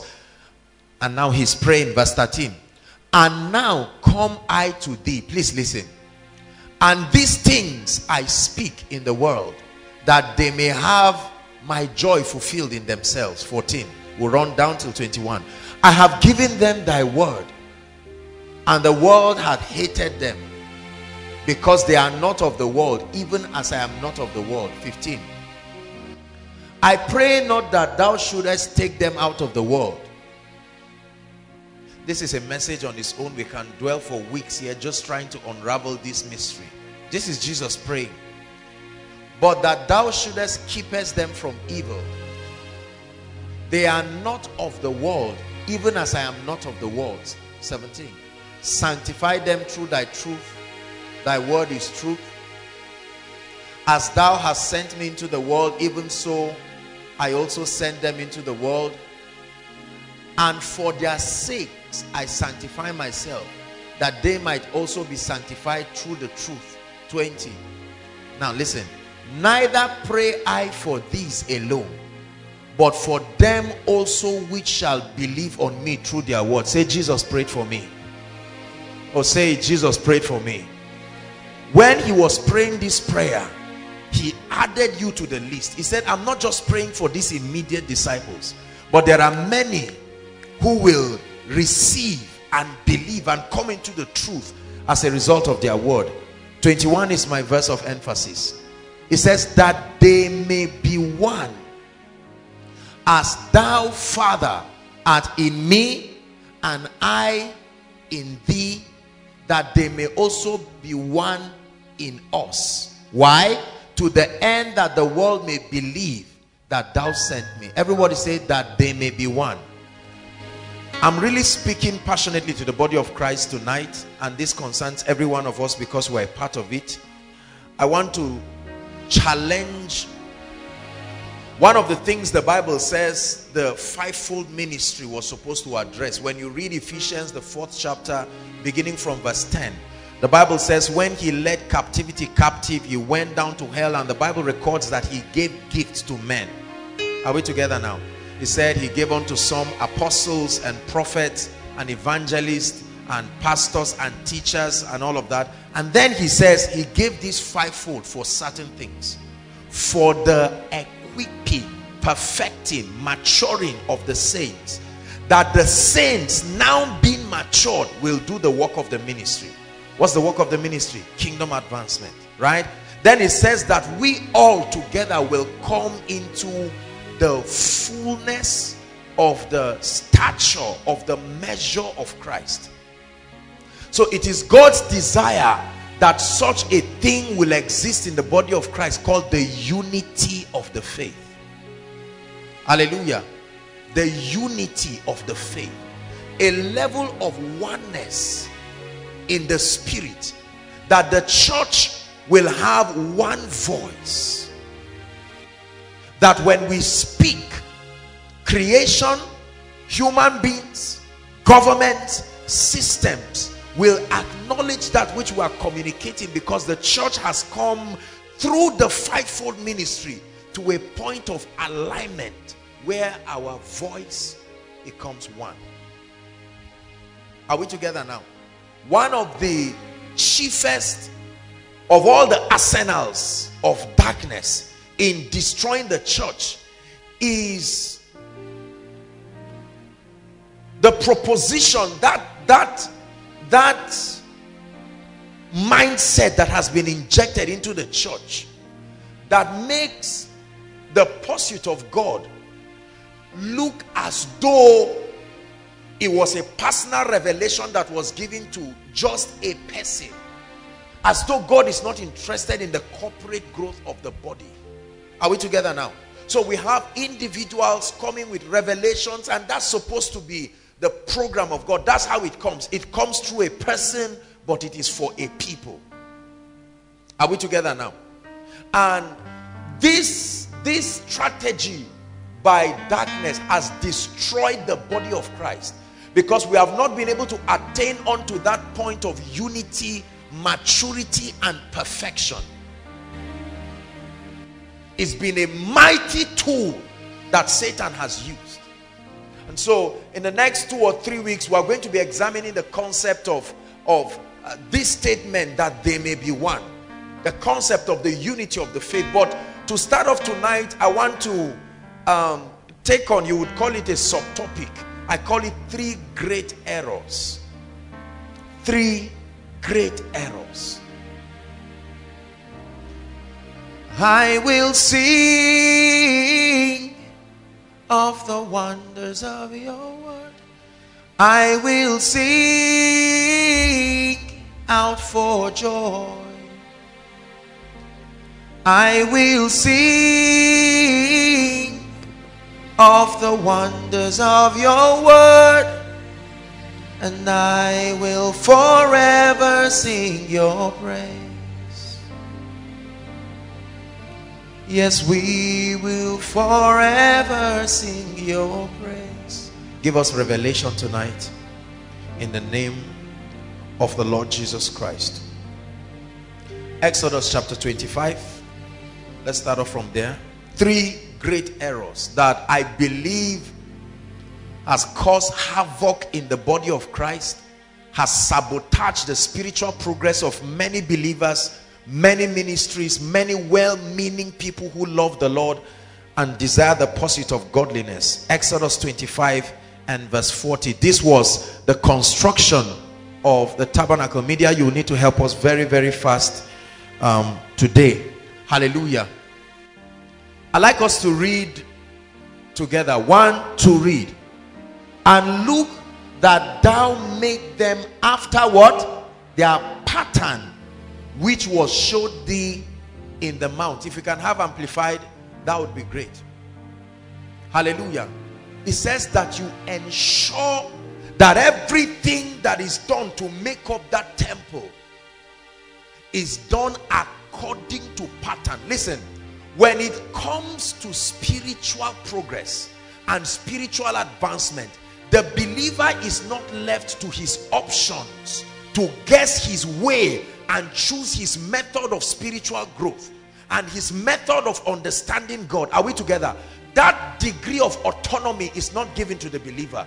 There is a pattern, there is a pathway, there is a system with which God desires to be known. And you cannot create your own pathway to the knowledge of God. Several people have gotten into error in an attempt to create different pathways to accessing God, but there is a system.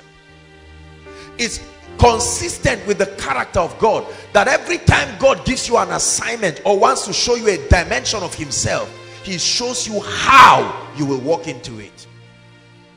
In this instance, he revealed to Moses, I want to build a tabernacle, but there are specifics. It was on account of that that the hand of the Lord came upon Bezalel and released upon him the spirit of creativity and craftsmanship. And here God is giving a warning again.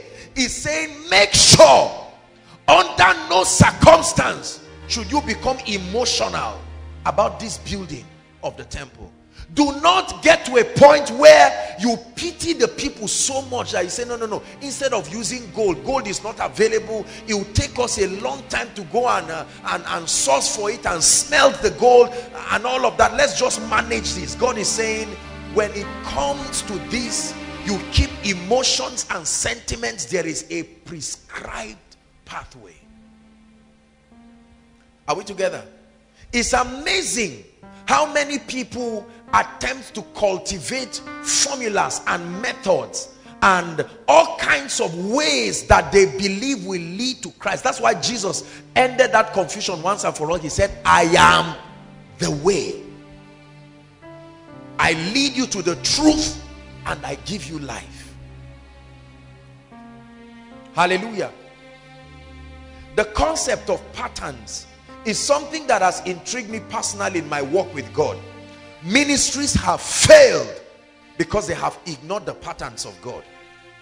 Families have failed because they have ignored the patterns of God. Listen, everybody say spiritual patterns. Say it, spiritual patterns.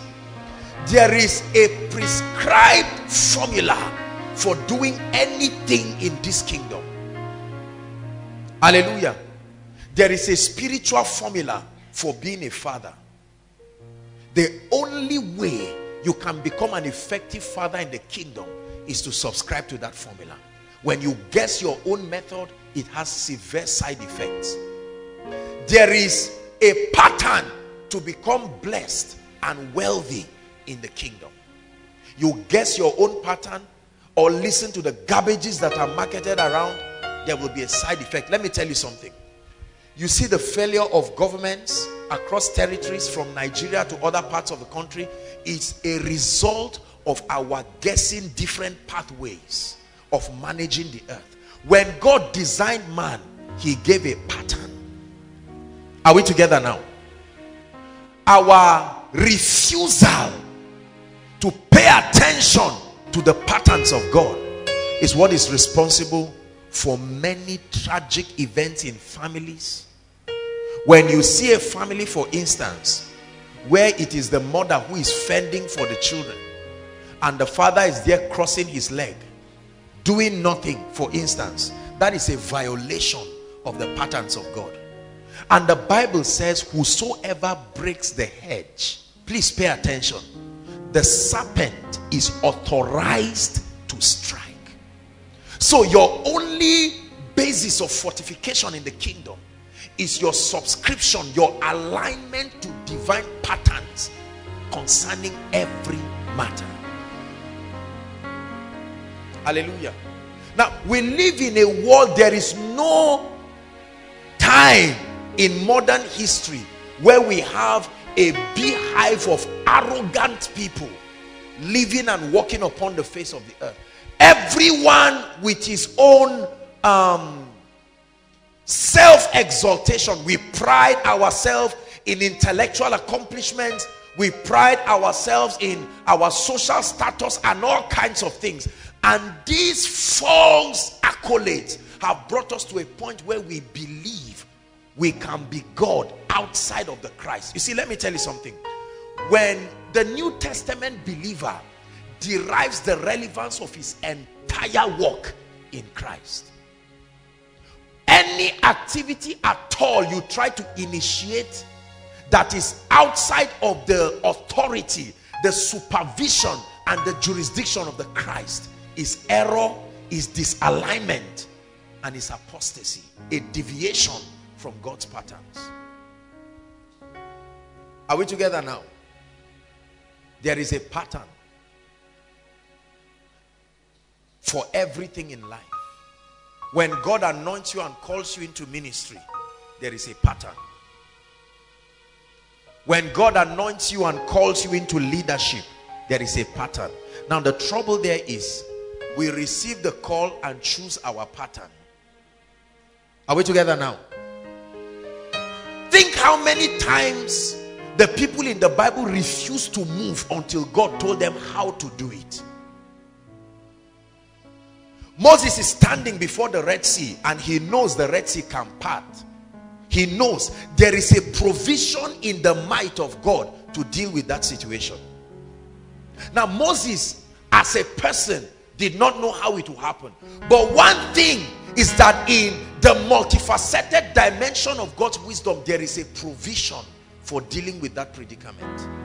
Are we together now? And so Moses had to pay attention, to stay with God. And God spoke to him in Exodus 14. Tell the people to move forward. Stretch your rod. Part that sea with it. When they got to Jordan, you would think it was the same instruction given to Moses.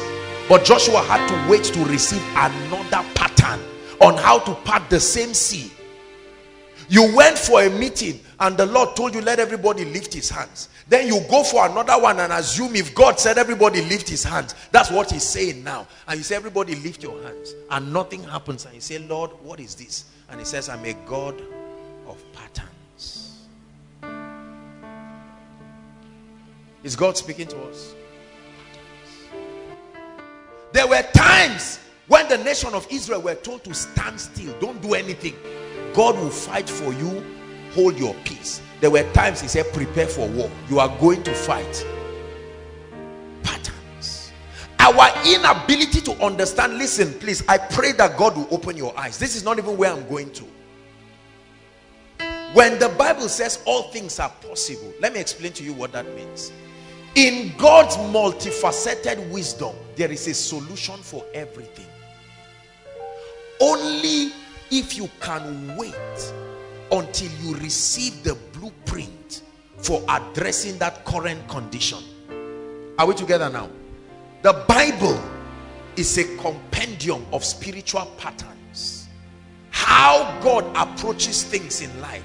His methodology, his approach to the issues of life. God's pattern is that, listen, if you do not have love, for instance, even your faith works by love. That's God's pattern. God's pattern of prosperity is that there is he that scattereth and yet increaseth. There is he that withholdeth more than is meet and tends to poverty. The world has their pattern. Cheat, loot, kill, hoard resources. Patterns. Are we together now? The world prides itself in achievement. In the kingdom, it is God that gives men the power to get wealth. There are patterns. Our cultures have their patterns. For instance, they tell you when you get married, beat your wife in such a way that she will understand the possibilities that are in you. Then start treating her well. Are we together now? So that if at any point she wants to trivialize your masculinity, the memory of what had happened will put her into order. That's a world's pattern. But God says, wives, submit. Husbands, love your wives, and he didn't leave you to love the way you like. He said, as Christ loved the church. Are we together now? Let me tell you something, dear. Our lives are largely a consistent activity of violating kingdom patterns. Consistently. In God's kingdom, if you want to be great, you must be humble. In the world system, you try to, like a political party, you try to gather together loyalists who will exalt you. But here's how we rise in the kingdom. If I be lifted up, not if you, I will draw all men. Are we together now? Divine patterns. Let me show you one more scripture, and then we'll begin to talk about the errors. Ezekiel 43. When I found this was powerful. I mean, it blessed me. Ezekiel 43 from verse 7 to 12. Ezekiel 43. Is God blessing us already? There are divine patterns. Ezekiel 43, 7 to 12. It says, and he, the Lord, said unto me, son of man, listen. He said, this is the place of my throne and the place of the soles of my feet, where I will dwell in the midst of the children of Israel forever. He said, and my holy name, the house of Israel, shall be no more profane, neither they nor their kings by their idolatrous harlotry, nor by the dead bodies and monuments of their kings. Verse 8. Nor by setting their threshold, and so on and so forth. Let's go to 9. Listen, he said, now let them put away their idolatrous harlotry and the dead bodies and monument of their kings far from me, and I will dwell in their midst forever. 10. Son of man, listen, he says, show the temple by your description of it to the house of Israel, that they may be ashamed of their iniquity, that they may see how much they have deviated from my ordinances and my patterns. He says, and let them measure accurately its appearance and plan. Next verse. And if they are ashamed of all that they have done, make known unto them the form of the temple and the arrangement of it. This was a prophetic language. He's speaking prophecy here. It exists, and its entrance and the whole form of it, and its ordinances and all its forms and all its laws, and write it down in their sight, so that they may keep the whole form of it and all the ordinances of it, and do them. He said, look, these guys are guessing around. They are guessing. The reason why my presence is not made manifest is that there is a specific spiritual pattern, like an organogram, that if done well will give me space to find expression. When Balaam was called by Balak to go and curse the nation of Israel, when he got to the mountain, the Bible says he saw that there was a spiritual formation. Are we together now? The nation of Israel were arranged according to their tribes, with the ark of God being at the center. That was a pattern that was given. And he looked and he said, these people are blessed, I cannot curse them. He tried to curse them, but the dexterity of the pattern refused the curse from coming out. Are we together now? He that breaks the hedge, he that violates the patterns, the serpent, not may strike. The serpent is waiting at the mercy of your alignment, waiting for your disalignment to authorize his operations. He said, tell them, I want you to give them the dimensions. Because you see, a man, when you read the New Testament, the Bible tells us that we are temples. And so in the similitude of this that was revealed to prophet Ezekiel, he's saying there are dimensions, there are patterns.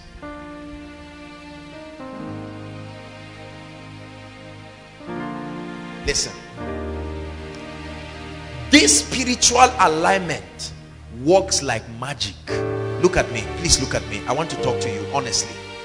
Brothers and sisters, you may never know to what degree your alignment can authorize the activities of heaven around your life. Elijah the prophet understood divine patterns. When it was time to call the presence of God, he didn't roam around guessing his options. He said, bring me 12 stones, because he was operating with the God of the covenant. Bring me 12 stones representing the 12 tribes of Israel. He put a sacrifice upon it. He said, bring me water, and there was blood upon it, and he called down the God of heaven, and God came instantly. Are we together now? The patterns of God. There has been largely a deviation from God's pattern. You see, when you look at a life that after prayer, after fasting, you lay hands on the person, 4 gallons of oil, and the person does not change and there is no breakthrough, let me tell you, among other reasons, that person is by default living in disalignment to the ordinances and the patterns of the kingdom. Let me tell you something. Please come. You see, if this guy has a spirit manipulating him, whereas by default his heart is stayed on violating the truths and the principles of the kingdom, no matter what kind of deliverance I do, the devil will only be playing caricature and mockery with him. Are we together now? Because the devil knows that the edge is broken. He can find expression. We see this in the book of Job. Satan came to Job and found out that the hedge was closed, and he went back to God and said, allow me to be able to penetrate and find expression. So I can pray for this guy and lay hands on him. Are we together now? But he will go back into consistently violating the patterns of God. The pattern of God. You see, someone sent me a text. Thank you. Someone sent me a text today and said, I'm tired of my life. I don't even know what is happening in our family. Man of God, I believe one word from you would change our financial situation. And I said, it's not true. No. I wish, listen, I can prophesy and it can bring breakthrough, but that breakthrough is like pouring water in a basket. There is a pattern that authorizes that breakthrough to leave the family. Are we together? 1, they are not honoring the Lord with their tithe. No, let's even leave honoring the Lord with their tithe. Number 1, their hearts, like the Macedonians, are not even with God. It says they draw nigh to me with their mouths, their lips, but their hearts are far away from me. Are we together now? Tithing is 0. Even when it is 0, even when it is there, it's a bribe. They walk up to God with anger and resentment, spend everything and calculate what they spent later on, and now say, I spent 10,000. Okay, God, how much do I even have? 2,000. Okay, take 1,000. This is your tithe. That kind of attitude will keep that man in poverty. And then to talk of other principles, you do nothing, you get nothing. Are we together? That idea of something for nothing is an illusion, is nonsense. So that man is violating this pattern. And when he comes for miracle service, in his mind, he's thinking, oh God, let this guy call me and prophesy to me and say your level is changing. And all through the preaching time, he's impatient. He's just waiting for where we say rise up on your feet, because to him, he believes every other thing I'm saying is nonsense. This man, you are happy, there's water in front of your table, that's why you don't know what is wrong with me. Listen, it is because of this that we have very little appetite to stay with the word and understand the principles of the Spirit. And one of the errors that is even coming to the body of Christ right now is the replacement, supposedly, to replace the word ministry with what we know as prayer ministry. Just follow me. I have something for you tonight. Are we together now? And so it is good to pray, but many people convince themselves and think because I am praying. Look, I know so many ignorant prayer warriors whose lives is not producing any result. Their frustration is to the roof because they want to replace one kingdom truth with another. Are we together now? We just finished 7 days prayer and fasting. But there are patterns, there are principles that you must learn. Listen, please pay attention to what I'm saying. If you are still guessing your life, you are going to be in trouble. Please come, Jimmy. Let me use 2 people. Benga, come. Who promised, come. Let me just use these 3 people. Come, sir. Now, watch this. These are great men of God. These are 3 great, mighty people. Listen. If I give all of them a mic and I say in 5 minutes, I'm not going to do that, just an example. I say, Ejimi, what is the key to the blessing in the kingdom? Maybe that's the question he has to ask you. Can you stand up and articulate the same way I look at you and I say, how do you make jollof rice? I say, Abba, get a pen and paper, get 1 cup of water, go and buy this and that, add onion, don't put it too early, do this and that, all of those rules. Are we together now? I come to Benga and I say, how is there a possibility that a man can walk in divine health? Oh yes, the Bible says it, by his stripes we are healed. Are you living in it? No. That means something is wrong. And the problem is never from God. Can he teach you and guide you as though giving you a formula? Are we together now? Number 3, I meet promise and I say, promise, can favor work in my life every day and every time? Is there such a reality in a man's walk with God that based on an understanding and an anointing that comes upon your life, you can walk in favor? I can call one more person and say, can you show us the path of advancement and progress in the spirit? Can you teach me what to do such that after 10 years I'm still moving forward regardless of what happens? Everyone say patterns. Please look at me, brothers and sisters. Your spiritual growth is not all about getting revelations you do not understand. It's about understanding the construction. You have to know how the kingdom is built, the systems of God's kingdom, to master the laws with which you will use to command results in this territory. Otherwise, no matter what else you do, it's only a matter of time. You will be frustrated. I guarantee you. You can jump around and act like you are moving forward 10 years down the line. Because this is why you find out that so many people, this guy starts well, after 3 or 5 children, he's angry. He cannot remember the message he preached 10 years ago because he only prepared it for preaching. He preached it powerfully, but that truth has not been seated in him. What do you know? Which pattern of the kingdom do you understand that brings you at peace with creation? If somebody looks at you now and say, Mama, I'm going to a herbalist tonight, and I assure you, you see this fowl that I'm holding in my hand is for you. We are going to kill you this night. I want to ask you a question, Koinonia. What will you do? I know what many of you will do. You will call me, or you will call Benga or any of the leaders. Apostle, somebody is daring. I'm a member of Koinonia. That's what you will say first. You see, let me tell you, look up, listen. If this is how it continues becoming, I'm not helping you. I'm only, it's like a musician coming for a show. That's what is happening.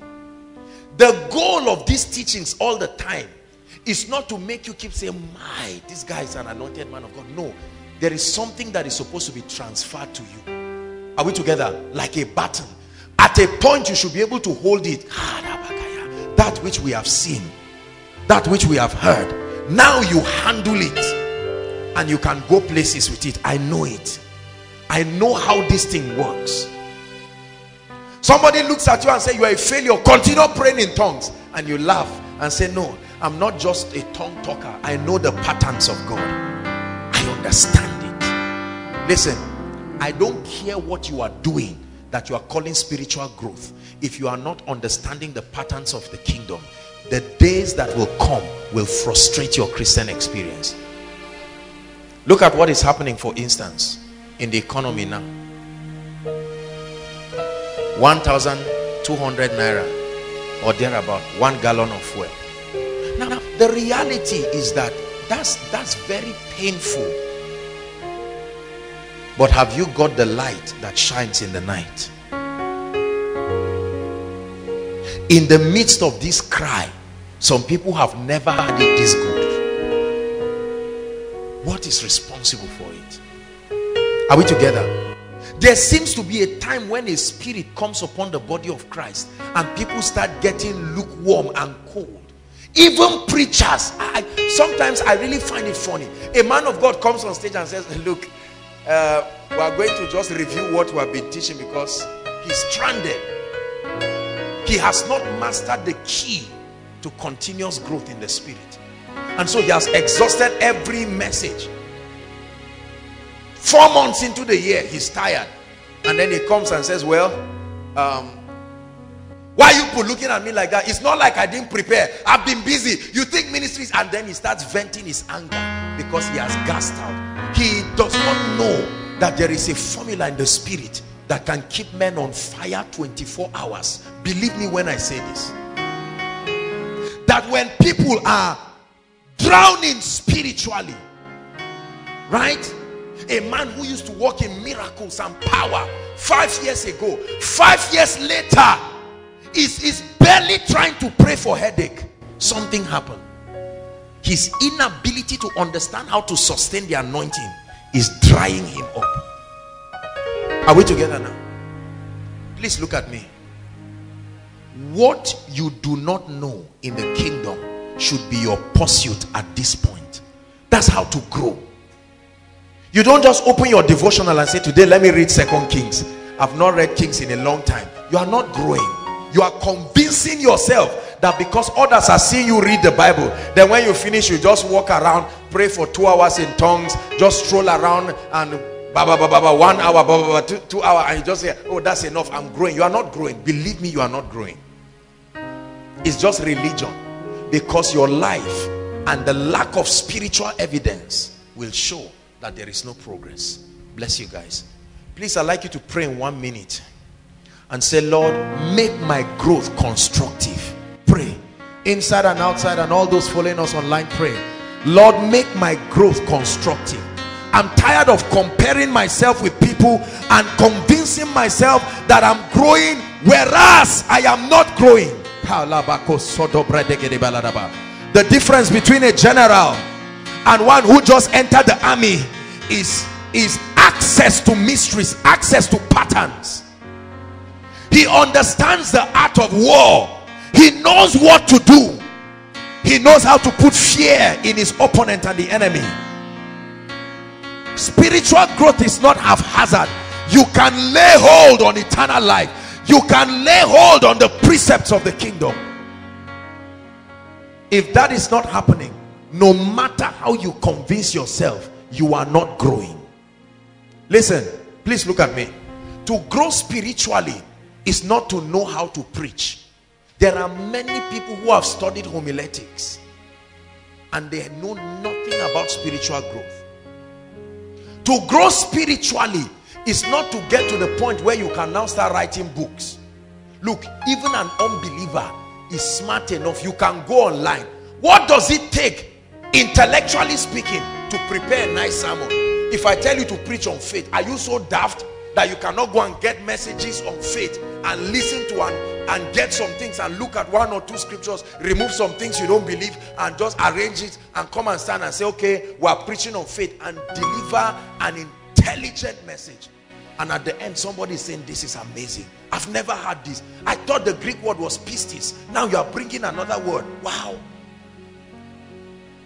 And then you leave with envelope and believe that that envelope is a sign, is an authorization that you are making progress. Then they will invite you for another meeting. Are we together? You see how the deception grows. They now say, oh Ebenezer, please, there's one small prayer meeting. I don't know if you can just come and bless us. You are the one who you believe you are growing. So you are coming on. Let's all pray. 1 hour, 2 hours, 3 hours, you pray spiritually.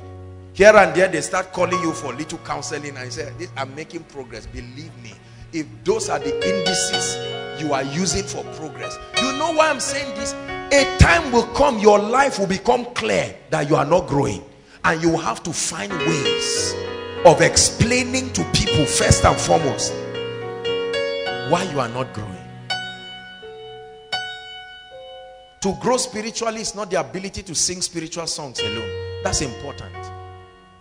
That you stand on stage and raise a song, a popular song that we know in the body of Christ, or writing songs. No, it's not a sign that you're spiritual. Your degree of alignment to patterns. Look at me, brothers and sisters. It is on the strength of that alignment you can look at people and stretch your hands and say, my God bless you. And that encounter will produce more results to them than long grammar of nonsense that cannot be proved. Everybody say, I want results in my life. Please say it. I want results in my life. This is why, regardless of how spiritual we think we are, the people in our environment subconsciously, they are not impressed and they are not convinced, because it is barren of the ability to deliver. If your life is producing result, I assure you, your praying in tongues will not interrupt anybody. Nobody will say, stop shouting, Jare, it's too much. No, they are shouting because they are comparing that shout for 3 hours every day at the back of their window.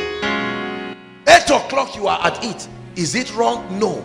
But that you are believing that just that in itself, on its own, please believe me.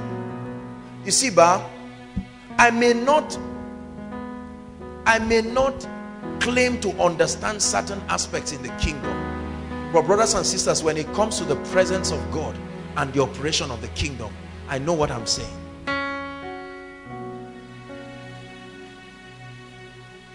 There is a way a man walks with God that God will make your life a wonder. There is a way a man thinks he is walking with God, and at the end it looks like God is a wicked God. I counsel people all the time. After years of spiritual activities, they return back with frustration and they say, Apostle, I can't understand. I'm the prayer leader in my group. I love God. Every time we organize crusades, maybe in a place, our village, at the end of the year, I can't understand, why is God this unfair to me? Is this how my life will be?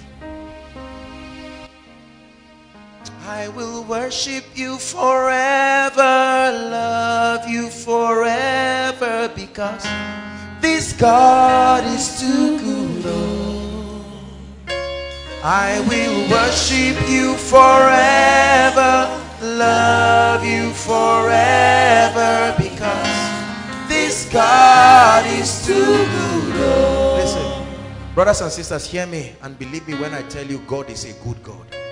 Something about our not understanding his ways is responsible. The inability to understand the patterns of God. And you see, that's why many pastors have to be careful. A whole territory can be disaligned because of an ideology that comes from a pastor, especially here in the north, because we are very religious people. We are sincere people who are religious. So a pastor comes on stage and for 10 years he's teaching people something that is an error with such authority and audacity. They give birth to their children and their grandchildren and they say this is the way. And when the child is saying, Daddy, I think it's, they say, I will slap you, it's been this way. Have you gotten results through it? Don't question God. It's only God that knows what he's doing. Let's just keep on. No. Everybody shout no way. There is a way. Growing up, I saw many things, well-meaning people who said all kinds of things about God. This is how we mock ourselves. Lion of the tribe of Judah. Everybody clap for Jesus. They clap, say, no, no, no, this is not for my Jesus. And God is saying, do you really know me? All these things you are doing. Look how many frustrated people in the body of Christ. Look how many people are sick in the body of Christ. As if divine healing is a lie. That's why when you come and you are preaching and say there is a possibility in God to bring you healing, they are just watching you. It's when they hear somebody just shout, ah, ah, ah, under the anointing, everybody say, ah, there's power in this place, so let's pay attention to what this person is saying. It's terrible. Look at what is happening to our families.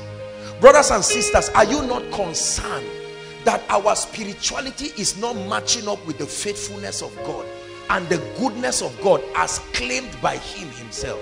I tell you where the problem is. It's uncomfortably true, but we must admit it. Our inability to understand his patterns. God is a loving God, but he's not an emotional God. If he were an emotional God, the cry of many people will bring them out of hell. I will worship you forever, love you forever, because this God is too good. Yes, I will worship you forever, love you forever, because this God is too good. Oh, I have watched the lives of people, even in Koinonia here. I've watched the lives of people when they came for Koinonia, with their beliefs, with their understandings about God, and they chose to receive the word of God foolishly, childlikely, and watch what has happened in their lives.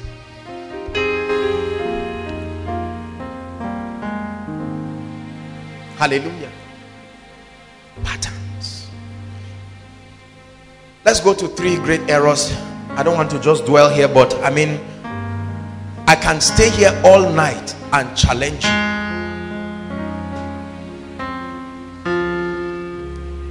I took a study towards the end of last year on God's generals afresh. I've studied them so many times, but I took another study recently, and it was as though I had never studied them.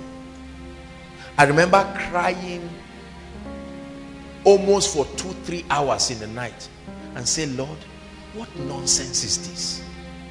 How come we lost touch with spiritual reality? No cymbal to charge the atmosphere for them, no worship song as we know, dancing around. But these people came with sincerity, and they activated possibilities in the lives of people. Those guys had results. 100 people could come sick, and up to 95 can leave healed. Verified, not this our thing that we're not even sure whether we're healed. Very sure that they are healed. And the Lord reiterated it to me again. Son, I will not bend to your pattern. It was when the prodigal son got up and said, I will arise. The father wanted him, but the father would not just get up and roam around. The son said, he thought to himself, I have disaligned out of pattern. When I was under the authority there, I lacked nothing. I wanted self-sufficiency. It drove me out into lack. Now I'm eating with pigs. Question: did his eating with pigs reduce the wealth of his father? Did any demon advise him? No. He said, I will arise. Let me tell you, some things are not demonic. It is within your power to be angry and say it must stop from today. I will arise and go to my father and say, Father, I have sinned against you and against heaven. I'm not even worthy to be called your son. Take me as one of your servants. And the Bible says, afar off, while he was yet coming, the father saw him and ran to him. And ran to him. I am passionate about seeking to understand the patterns of God. Our generation is not in ignorance. Technology has opened us up to a vast array of possibilities. I watch believers now And I'm telling you with all sincerity, the way many people are seeking God is not how I sought God. I sought God seriously. You don't even see anybody say, okay, let me get a concordance. They don't need it. I remember times when we'll sit down, we'll be asking questions. Jesus went to hell and preached a message. First Peter said so, and we are verifying. Right now, believers don't say it. They sit down, gist and talk nonsense. Then when it's time for prayer, everybody say, let's pray. Begin to pray. Everybody begin to move around. And we move around as if we are making a fool out of ourselves. Listen, let me talk to you. I have a responsibility to teach you truth. If I did not have the results in my life, you will say I'm deceiving you. Are we together now? Many people call upon God and it looks like he cannot answer. And then we keep creating theologies to explain this. Brothers and sisters, he can be hard. There is a disalignment. We need to return. So pastor said, God is not a God of crowd. He's a God of what then? God so loved the world, not God so loved Israel. God is not a God of crowd. I desire that no man perish. Prosperity is not the most important thing. All that is needed in your life, you don't need any anointing, nothing. The most important thing, if you have Jesus, you have everything. It looks like a very nice message. Believe it and see what it will do to you. It will destroy your life. That's what has happened. Let me tell you, do you know any spiritual message can make you feel guilty? And so it is out of guilt you will believe it. People just say, I hope you know there's nothing in this life. Jesus is the way, the truth, and the life. And you just feel guilty and say, that book of financial intelligence I bought, let me just throw it because the way this guy is talking. 3 errors. Let me talk about it. Error number 1 that has ravaged the body of Christ is the error of apostasy. Please write it down. Apostasy. Open up your spirit now. The Lord will bless you. Apostasy. What is apostasy? A departure from the known patterns of God. A departure, a derailing from the principles of God. The name is apostasy. 2 scriptures very quickly. 1 Timothy please, chapter 4 verse 1. 1 Timothy 4 verse 1. Apostasy. The first error in the body of Christ is that we have a people who are hell-bent on teaching nonsense and rubbish without finding out if what they are communicating is in line with God's pattern. It says, but the Holy Spirit, listen, distinctively and expressly declares that what will happen in the latter times, some will turn away, not backslide, turn away completely from the faith. It says, giving attention to what? Deluding and seducing spirits and doctrines that demons teach. Who teaches it? Demons. There are doctrines in the body of Christ that are doctrines of demons. And when I say doctrines of demons, don't just think the modern church. Ancient and modern, all. There are doctrines of demons that are older than us. They subtly came. They look spiritual. Satan always uses it is written.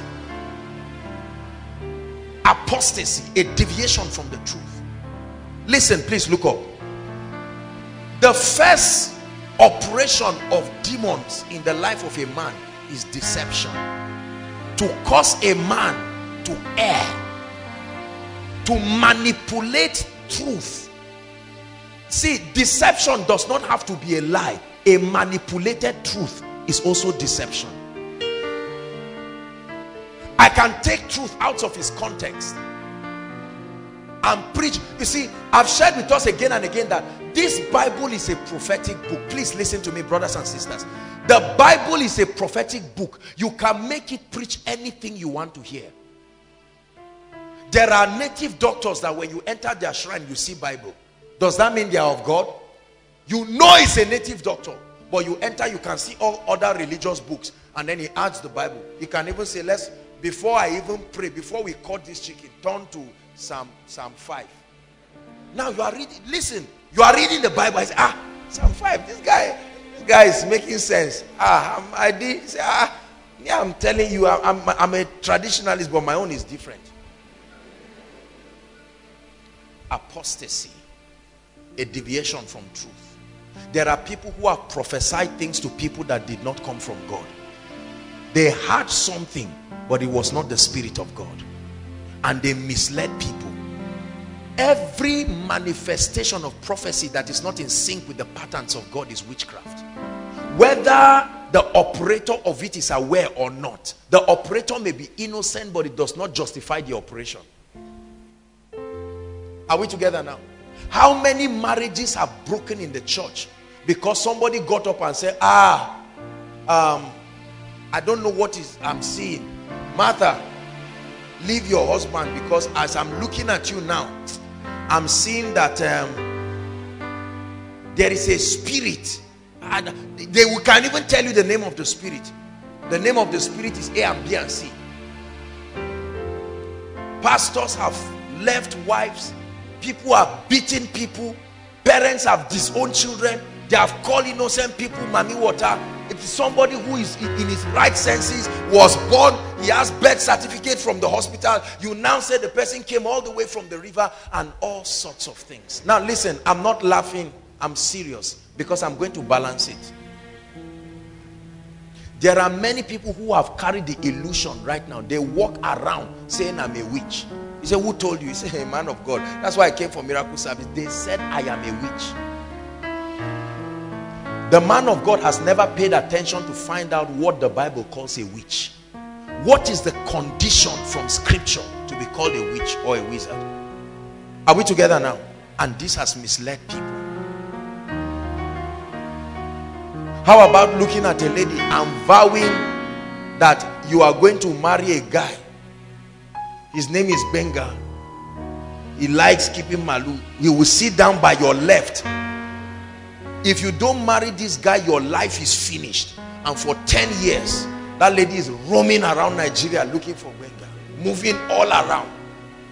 We've discussed this under challenging discussions on late marriage. There is a balance to it, because there are times that it is true. See, when truth, notice, when truth is manipulated, it becomes witchcraft. Apostasy.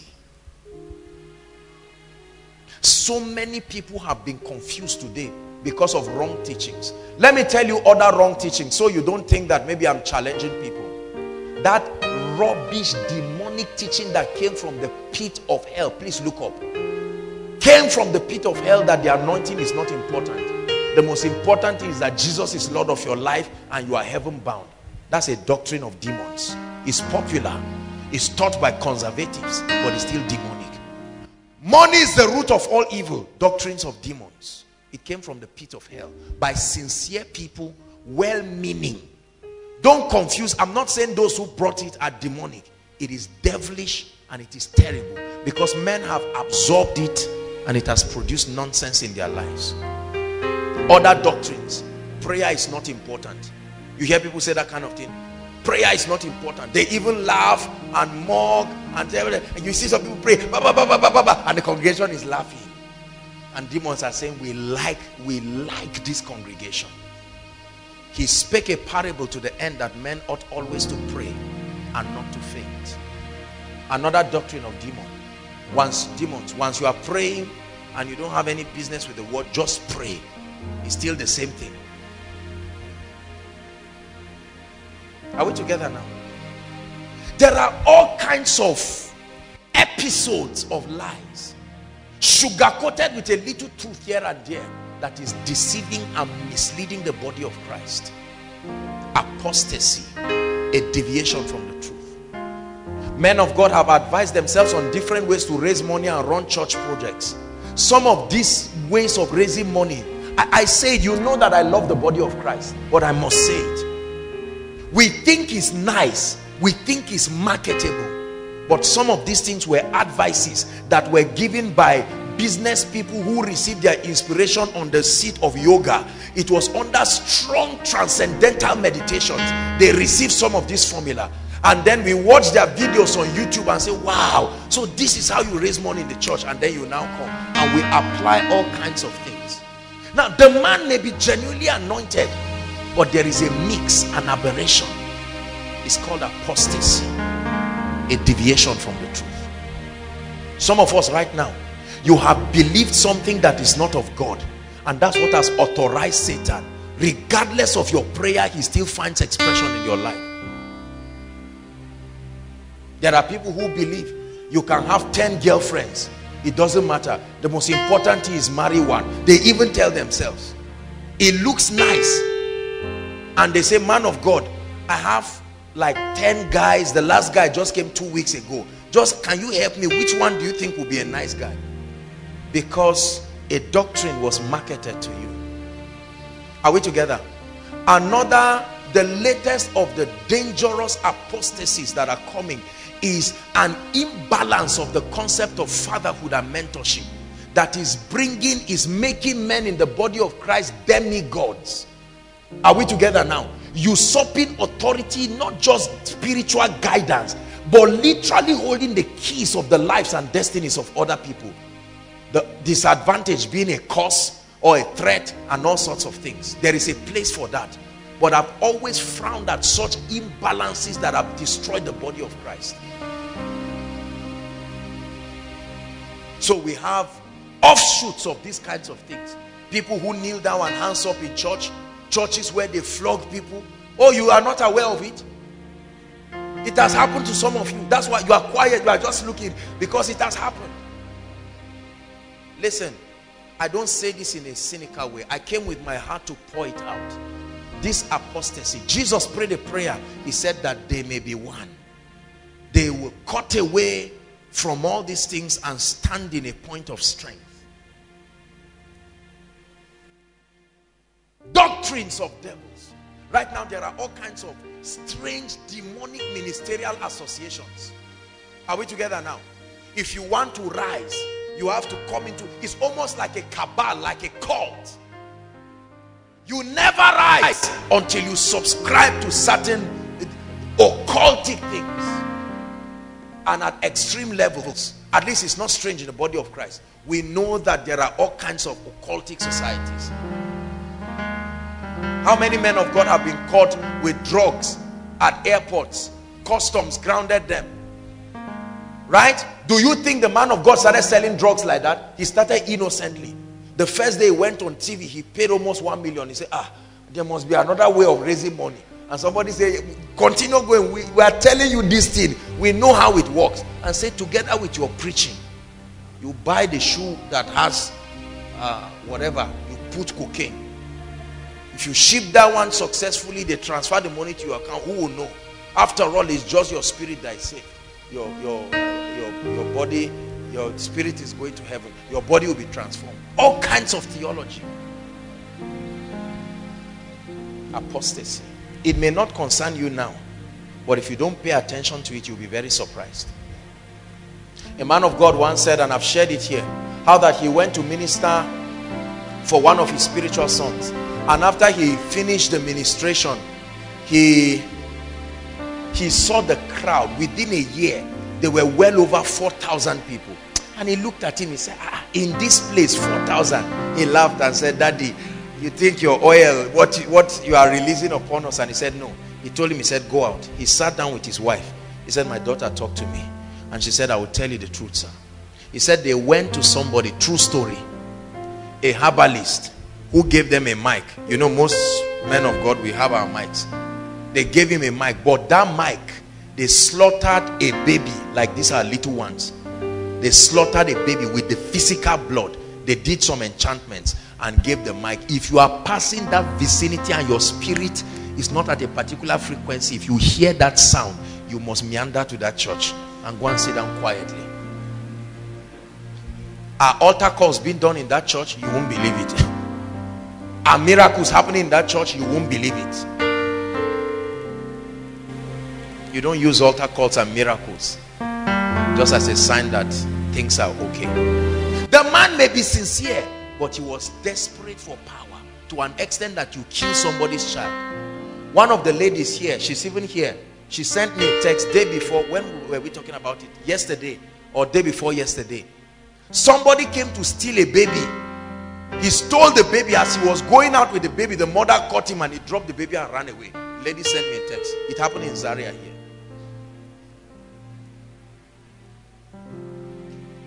Do you know what people do for this anointing? Do you know what people do for power? Do you know what people do for Jeep? Apostasy. And people compare themselves with themselves. I shared with you a story years ago about a man of God who had a particular oil that was given to him. You rub it when you enter the meeting, the dramatic manifestations of the Spirit. And one day, you know, they were doing an early morning service. True story. And he's like assistant like this.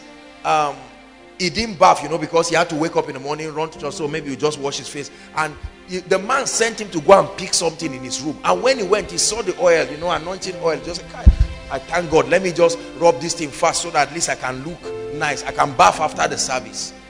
And the guy rubbed the oil. When that guy stepped into the church, I mean, there were all kinds of somersaults, and the Jew looked at him and called him. He said, what did you use? He said, I saw oil around your this thing and I rubbed it. He said, you rubbed that oil. May the Lord punish me if I stand before you and I'm lying or just giving you a story. Apostasy. Those who have completely deviated, they are not of God, or those who are of God but their doctrines are not of God. A man can be of God but his doctrine is of another spirit. Are we together now? It's still apostasy. So there are those who as people are not of God. There are not many of these kinds. Let's be honest. In Nigeria, popular to the stories, people say everybody, they are fake men of God everywhere. It's not true. There are very few people, very few, and they are not even popular, who are fake. But a man can be of God, but his doctrine. There was a doctrine in the Bible called the doctrine of Balaam. Question: was Balaam a false prophet? So why was his doctrine being used to admonish the church? There was a doctrine called the doctrine of the Nicolaitans, which I hate. Now the Bible tells us about the doctrines of demons. Praise the Lord. Apostasy. Wrong personalities bringing doctrines from the pit of hell specifically to mislead the body of Christ, or genuine personalities but not thorough spiritually, and then bringing wrong doctrines and ministering it sincerely but is destroying the body of Christ. These two groups form the group that communicate apostasy. A man can be genuine, a man can be true, but his doctrine may not be of God. Error number 2 in the body of Christ that will stop the body of Christ from coming into a place of unity until we work on it is the fear of confronting apostasy. We have a group of people, a group of individuals, and a group of men of God who are laissez-faire and do not care about the general growth of the body. For as long as their individual ministry is doing well, let the body of Christ go places. Look up, please. These are the ones that do not have the courage to be controversial. These are the ones that do not have the courage to address a lot of things. Please look up. They are the kind of people who can see somebody like Sam being corrupted in his worship ministry, and he's going down, and they say, well, this is not my music director, so I don't care. They have the fear. They hate being controversial. They are the kind of men of God who always want a good name. They are the kinds of individuals, they don't want to be associated with any stain. No, let it not be. Those kinds of people, because of that fear of walking in spiritual things and the fear of being spiritual, have refused the power of God from finding expression. They are the type who don't want anybody to fall down. in the church. No. We don't want that kind of thing. Somebody starts prophesying, they go and throw him outside. I say, please keep him somewhere close to the toilet, lock him there. We don't want any disturbance. That fear of being controversial. Are we together now? The second error that will stop the body of Christ. When you want to confront certain things, people say, what's your business? Just leave them. Let them do their thing. Shebi, you are going to heaven. But how many other people are going to hell because of it? Are we together now? Listen, let me show you two scriptures that will bless you very quickly. Titus chapter 1 verse 10 to 13. This scripture is very instructive. Titus 1 verse 10 to 13. Let me tell you why many of the people, the believers and ministers in this group fear. Because of they are so conscious of their ego, their ministry and their reputation. There are so many men of God in Nigeria over conscious of their reputation to an extent that they would rather the body of Christ die than they stand strong to say no, but this requires adjustment. They can gossip about it in the secret. They can gather people together and castigate men in the secret.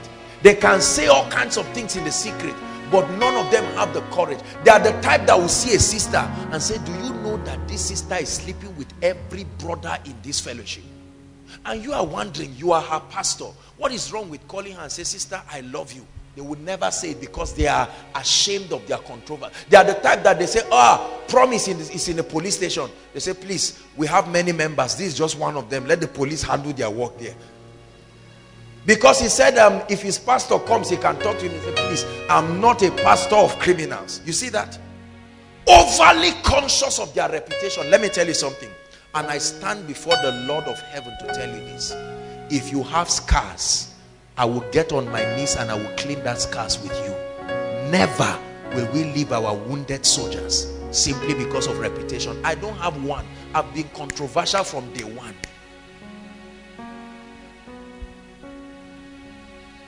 There are husbands who will not identify with their wives. 2 years she's not giving birth, and somebody looks at her and starts singing a song. Why do we have two men in this place instead of a man and a wife? And the man starts distancing himself. The fear. Listen, if you want the body of Christ to become one, you must drop aside your ministry, your ego. Are we together now? Because you love the body. That's what Jesus did. You laid aside your majesty, gave up everything for me, suffered at the hands of those you have created. You took all my guilt and shame when you died and rose again. Now today you reign in heaven and now exalted. I really want to worship you, my Lord. You are from my heart and I am yours forever and ever. I will love you. You are the only one who died for me, gave your life to set me free. So I lift my hands to you in adoration. Listen, by the grace of God, there is nobody close to me who I will see derailing and I'll be ashamed to hold his hands. We have stood by people in this place with all kinds of situations. My idea of being a man of God is not gathering. That's why men of God do not have spiritual daughters and sons who are blind, lame. Those ones are not sons. The one who is a CEO, the lady who is drop dead beautiful, my daughter. The one who is God is helping them, all kinds of things. She's sick, they don't have money, is depending on you. That one is a nuisance. The fear of being controversial, the fear of confronting apostasy. They sit down in a place. They are the people who can be outside and somebody is making derogatory statements against a man of God because of a misconception, and they have the opportunity to say, my brother, whatever it is that happens, you don't address this. They keep quiet. and the person who is talking is saying, I think you are aware. You know that a Jimmy is not serious with God. The guy will be nodding, but he's supposed to be a Jimmy's member, but he's nodding because of the fear of identifying. We have people in the body of Christ like that. Are we together now? They are ashamed of identifying with Christ. They are the type who will never put a gospel ringtone. They are the type who can never wear a shirt, Jesus saves. They are falling their hands. They are the types who can never say bless. They will say bless you when they come for koinonia, but they can do every other thing. Fear of my ego, fear of my ego, fear of my reputation. When they brought the woman caught in adultery to Jesus, that was what they thought he had. The fear. They thought he loved his ministry so much that Jesus would have nothing to do with a prostitute, and they dropped her before him and said, you claim to be holy. This lady, she's been caught in adultery. What do you recommend? And Jesus looked and he says, you see all of you, whoever does not have sin among you, cast the first stone. And she was shocked. When he went to the Samaritan woman, there was a time Jesus sat with prostitutes. He was not preaching, they were eating. And people said, this guy is a liar. When Mary Magdalene broke the alabaster box and was rubbing her hair on Jesus' feet, people said, that's it, we've had enough of this. This guy is no, you are not straight, no way. You know Mary Magdalene somewhere. This is not the first time this is happening. And watch this. Jesus never had any pressure to defend himself. I know what many of us will do. You go and say, look, I want you to know that I just looked at her and it's not like that. I know she's somebody's wife now. What is the whole thing? Can't. Fear. Fear of evangelism. A guy loves you, but he's not sure you are a Christian. And God says, preach to him. And you're saying, after this guy has written me all kinds of letters, how will I now start talking to him about Jesus and fall my hand and scatter everything and say I'm a church girl? The fear of being controversial. Jesus said, whoever is ashamed of me, hear me, before men. Whoever is ashamed of me before men. You look at a man of God, there is nothing around his life that lets you know he's a man of God. Hallelujah. People can come to your house and say, sorry, oh, bros, that I just held one bottle of Gouda. Let me just drink it very fast. I said, no problem, just sit down and relax. No opportunity to preach and talk to them about Jesus. It's not an issue. And they say, won't you take two? And then you just take one cup too and say, Lord, you know that it's just when in Rome, behave like the Romans do. This group of people are afraid of confronting truth. Listen, there are many pastors in many churches who have seen the truth, but they cannot speak. Are we together now? There are many pastors who know that it's in being filled with the Holy Spirit that you will step to the next level. They watch people go to hell and remain powerless, and they quickly come. That was what happened to a man called Nicodemus, John chapter 3. He had to come to Jesus by night. He was part of those who were shouting at Jesus in the day. You are this and that and that and that, but in his heart. So he came by night, and this is what he said. He said, Rabbi, we know you are a man sent from God. For no man, forget all that shout we are shouting in the day. We know the truth. Listen, how many people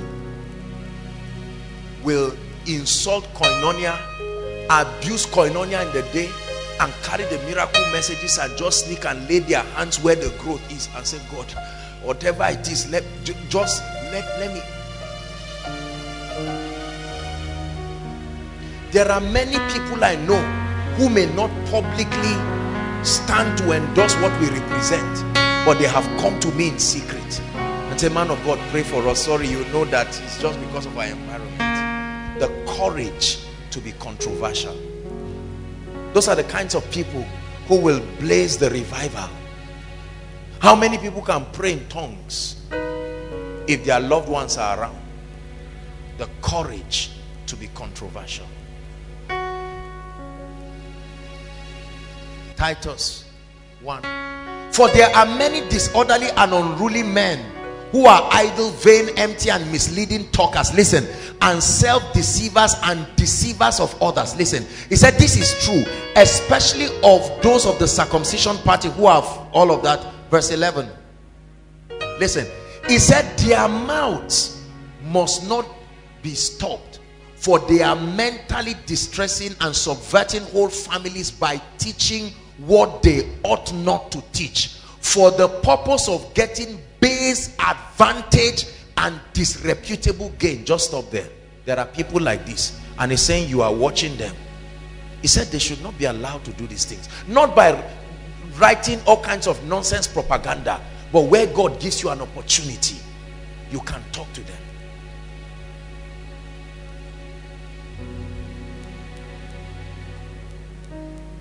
Isaiah 5 verse 20. Let's hurry up. Isaiah 5 verse 20. Fear of confronting apostasy.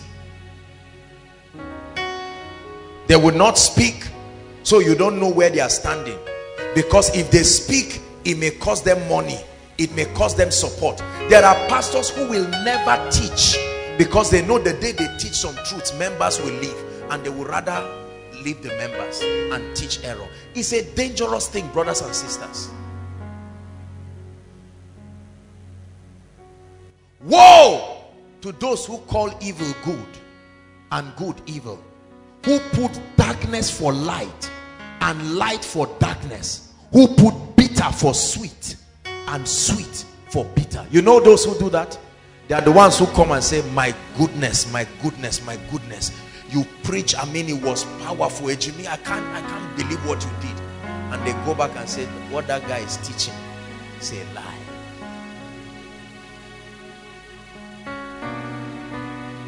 They do not have the courage. Are we together now? Because of money, because of fame. There are men of God who are blossoming on TV stations because they were given conditions not to preach certain things, not to say certain things, and they said that's all right, that's all right, and it's growing. Right now the media is trying to strangle God out. You are not allowed to say God again. Now there are technologies that mute those parts. You watch it in films, people are saying my God and you don't hear anything. They removed it away, but they can allow any other curse word to be free, because their subliminal messages programming the mind of a generation to be depraved and to run away from God.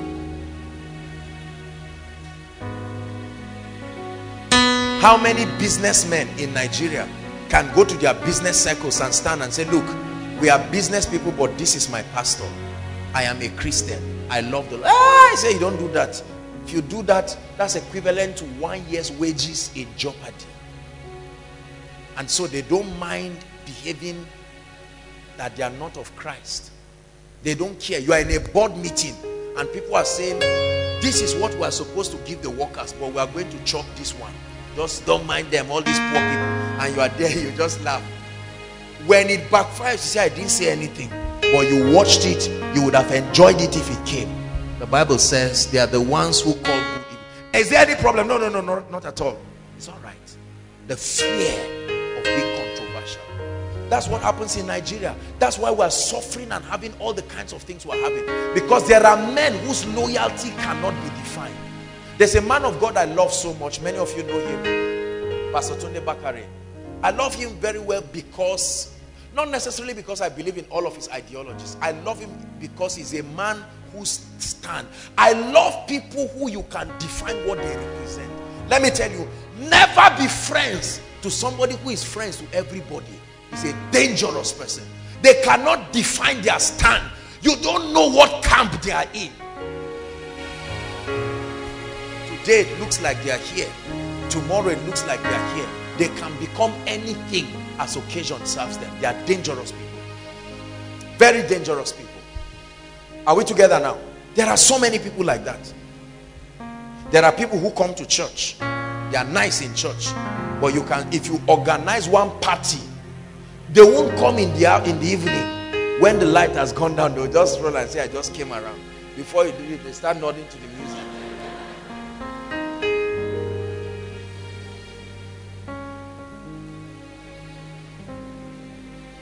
Last scripture. Ezekiel chapter 3 verse 18 and 19. The second category of people who are causing error in the body of Christ.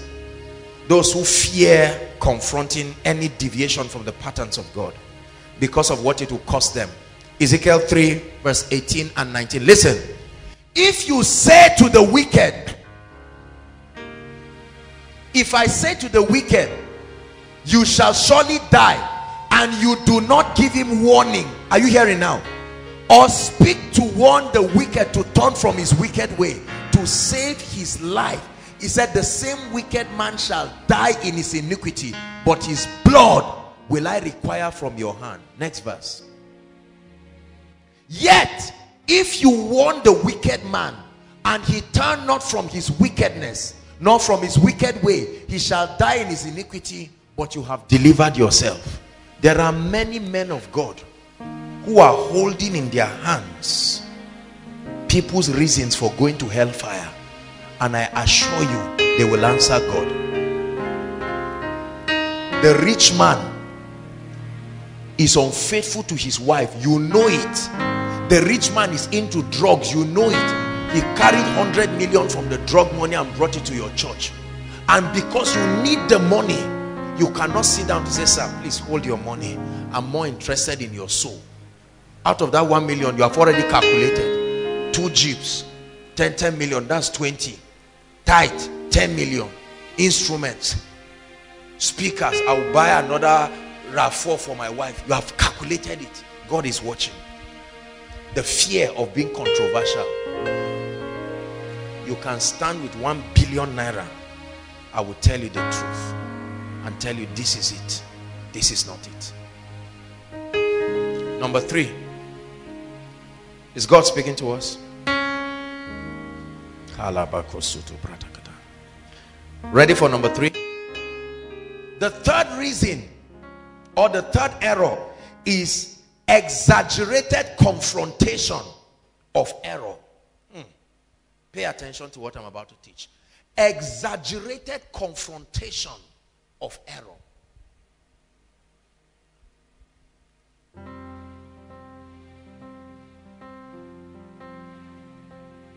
This is the third kind of error. So the first is apostasy. The second is the error of silence and indifference. The third is the error of imbalance. Imbalance, misjudgment. This is where I'll dwell and then we'll pray. The third category of people, those who are cynical, wicked by default, who pride themselves at exposing and revealing the downfall of people. In a bid to prove that they are correcting, they find pleasure in revealing the flaws of the body of Christ.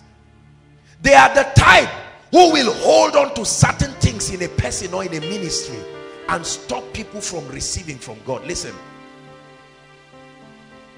there are many men of God today who preach against receiving the baptism of the Holy Spirit. Ask them why. They will say, I went for a meeting and I saw a man of God teaching people how to pray in tongues. Because of that singular mistake, they build a doctrine around it and use it as the basis for attacking anything that will become a blessing. Are we together? Because they had a story that a man of God was sleeping with another man's wife. They just say all young men, especially when all these ones that wear suit, no tie, be careful. You see that? They say, I remember an incident. They pick on that one and build a doctrine out of it. It's called exaggerated confrontation of error. It would have been good if it were kept within the ambience of its relevance.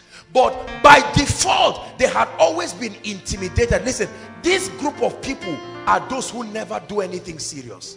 They are the ones who look for justifications. When people are praying 3 hours, 8 hours, and they are not praying, they are the ones who are intimidated. The day somebody from the prayer group falls sick, they are the ones to let you know. Those prayer people, somebody has fallen sick, it's not all about prayer. And they say, I've been telling you. So they look for situations to justify their failures and their inability for making a mark. I watched a video this afternoon that touched me. It was many of you know a TEDx and all of that. So I was watching, I saw the name. It says The Power of Shame, and I said, wow, this is interesting. Let me, and then I clicked on it to listen to it, and it was Monica Lewinsky. Remember, some of you were, hallelujah, 1998, the saga between her and Bill Clinton, right, had a scandal. And you won't believe it, Jimmy, when I heard Monica Lewinsky talk for about 30 minutes, I'm not an emotional person, honestly, especially when I'm under the anointing, but I found myself fighting tears, because popular to the stories they gave us, popular to the way they lambasted that lady, a 22-year-old lady at that point. You are the one who wants to sleep with our president, and nobody heard her opinion. They tore her into pieces, and for about 10 or 20 years she could not come up in the open because of the shame and the degradation. And when she was talking, people were crying. I said, this reminds me of our world. I can stand to preach and make a mistake in communicating something. What I wanted to say did not live to you the way it came. Those who sit in koinonia are already used to me making that kind of error. Say they understand what I would have said. But somebody who has been looking for an occasion will say, come and listen to this. He will cut, he will even thank God for, he will cut. I said, just listen to this line. He said, Apostle Joshua Selman said, the primary assignment of the Holy Spirit is to kill you. Now, he didn't understand what I was saying. He said, can you see that? And you are going to that kind of church?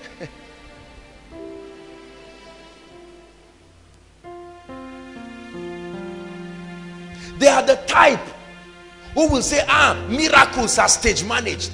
And then the day somebody comes and said, I went to this ministry, let me tell you the truth. What I saw, I didn't like it. They say, you see, but they are always looking for an occasion to validate their weaknesses and their intimidation. So every time it seems like they are correcting the body of Christ, they are not correcting the body of Christ. They are venting a philosophy that will give them a breathing space. The goal of their correcting men of God or correcting doctrines is not to create order. The goal is to excuse their limitations. Is God speaking to us?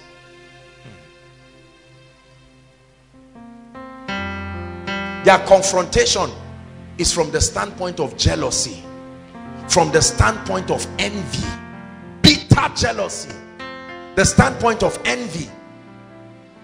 They use the truth to destroy. They use the truth to gratify the desires of the flesh. They are the type that will fight prosperity and will use one case study. Hallelujah. Right now, I'm sorry to say it, and I say it with every sense of apology. I've heard of men of God who castigate ministers and talk about people maybe selling communion table.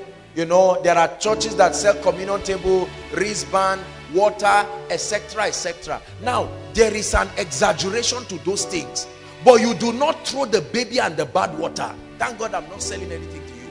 But I've seen a lot of ministers, even communion, they criticize ministries and say people are selling blood, they are selling this, forget this, they are fathers of faith. What sort of nonsense is that? The people do not understand the mysteries. I've seen people insult God's servant Bishop David Oyedepo because of feet washing. You may not practice it, you may have reservations about that, but learn to respect people's dimensions and revelations. And even where you are addressing such issues for corrective purpose, it must come from a heart of love, not from a heart of bitter jealousy. There is a way I can talk about a man of God, you will know I have a personal vendetta. This is not about addressing an issue. This is a preconceived anger in me that has been seeking for a platform to find expression. Hear me.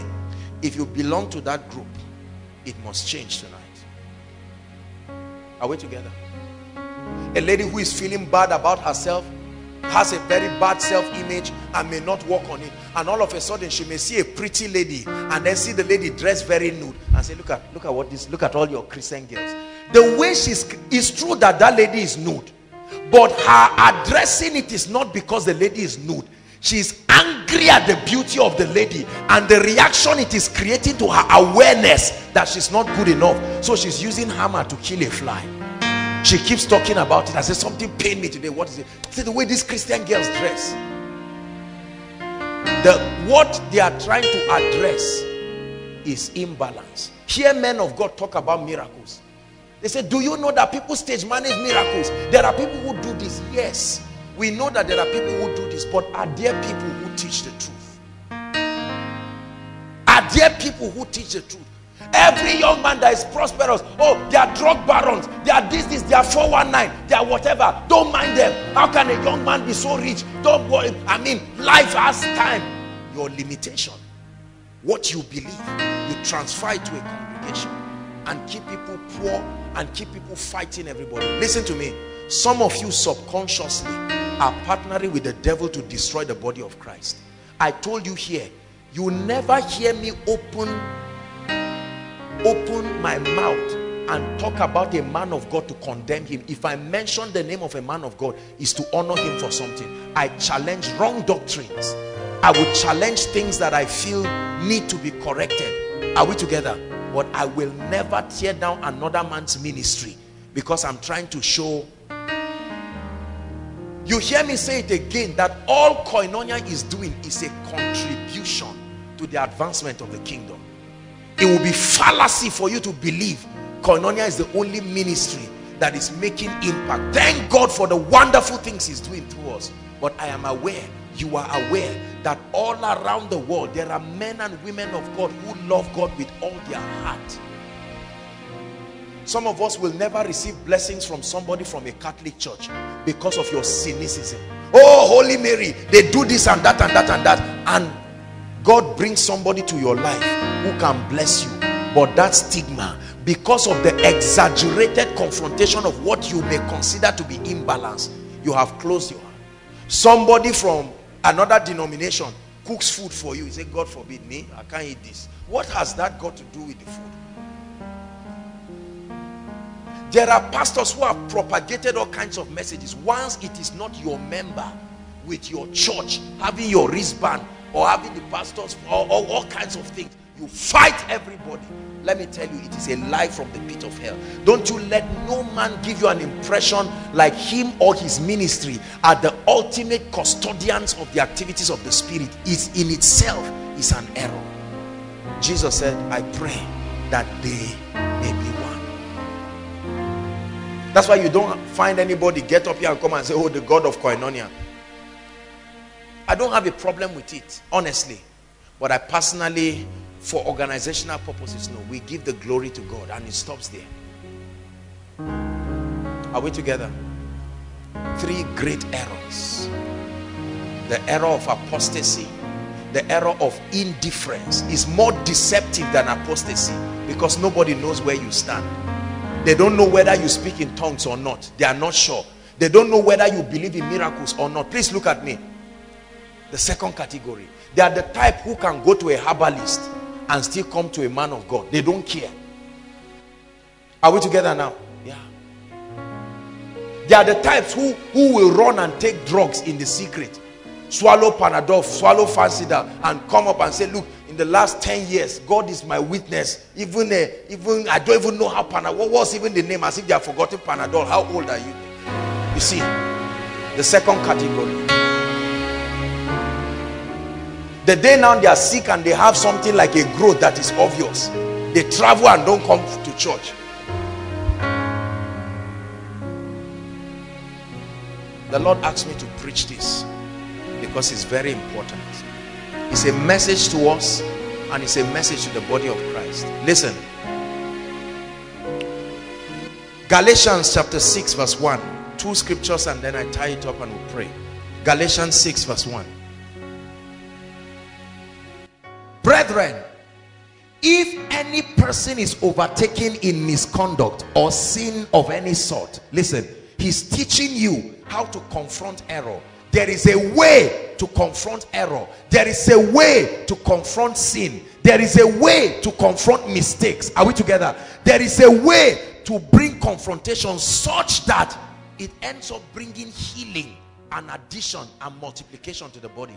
It says, brethren, if any person is overtaken in misconduct or sin of any sort, it says, you who are spiritual, who are responsive, listen, to and controlled by the Spirit, should set him right and restore and reinstate him, listen, without what? Any sense of superiority, and with all gentleness. Then he puts a disclaimer, keeping an attentive eye on yourself. See that? Lest you should be tempted too. Okay, the guy came to you and said, honestly, I love God, but last week I found myself going to a herbalist place to collect a charm. I say, go and tell Apostle. It's not even me that will say this thing back. You see that? And before you know it, everybody in Zaria knows that Promise went to collect a charm. You destroy his life, you destroy his ministry, and you say, I've always known. It's not today. There was a day the Holy Spirit was revealing to me, Holy Spirit, I'm sorry for refusing to hear you. We pride ourselves. Listen, how many wounded soldiers, I'm rounding up, in the body of Christ. Do you know the greatest place where believers die is the church? I'm not justifying that people live lawless and just do all kinds of nonsense. Let a lady get pregnant in church and you hear what happens. Am I endorsing it? No. Let a lady get pregnant. It's a believer who will come to you and say, have you heard? Say, you mean you are here? You have eyes you can't see. Are we together now? A brother goes to ask a sister and she says, no, I'm already engaged to somebody. Before you know it, this brother says, I'm happy, it's good for them, blah blah blah. You carry and ship trouble. It is only in the church where people destroy their wounded soldiers with joy. May that never happen in Koinonia, in the name of Jesus Christ. We have managed all kinds of cases in this ministry, all kinds. And God is my witness. I love the people with all my heart and with all passion. There are people who have come to meet me with charms. This is what we're doing. There are ladies who have gone to Zaria City and come to say this. I don't say, no. With all the teaching, no. You don't do that. When a brother is caught or a sister, you restore one. Are we together now? If a man of God comes to, how many men of God have come to me? Man of God, I'm preaching, but I'm caught up in masturbation or pornography. I don't look and I say, you, of all people, there's no such thing as that. Let me tell you, there is no man who cannot fall. We are all products of God's mercy. I have learned this. I know that if any man is standing, he's only standing because of God's grace.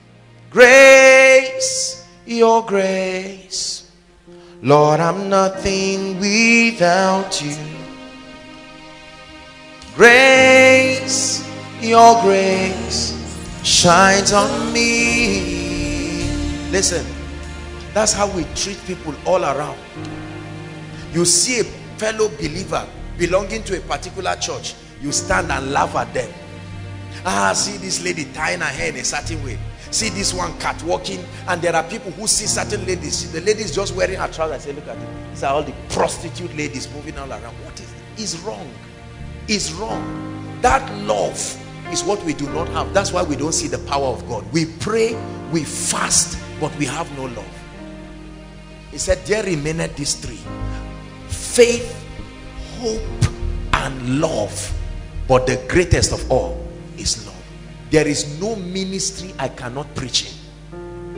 There is no man of God I cannot talk to. No matter, I don't care who. I love the body of Christ, and I love the body of Christ passionately. Are we together now? Very important.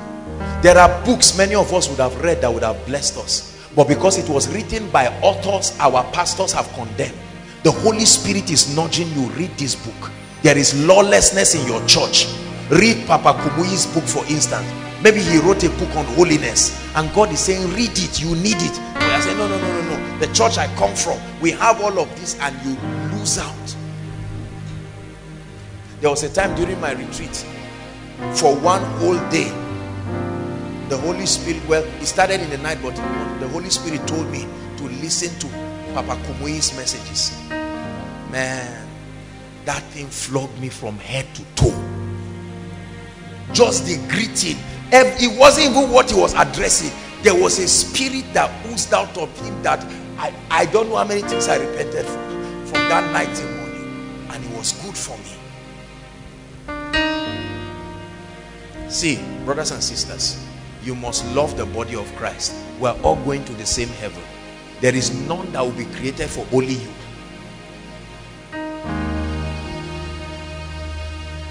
I love the body of Christ. I never discriminate people. I can't see a lady now and say, oh, you are this, you are this. No. See, if you are wounded and there's something wrong in your life, if you are looking for somebody to stand by you, you have found one. Me, Joshua Selman. I'm not afraid of being controversial. I'm not one of those cowards. One of our ladies years ago was pregnant out of wedlock. You remember her? This thing ruined the lady. It was Christians. I'm not justifying it. Brothers and sisters, how believers starved themselves. They messed up this lady's life, almost destroyed her life in an attempt to show that holiness pays. Yes, it does. But what do you do with a soldier who is wounded? Rebels don't come to God. They run away. When a man comes to God, no matter how wounded he is, he's not a rebel. Are we together now?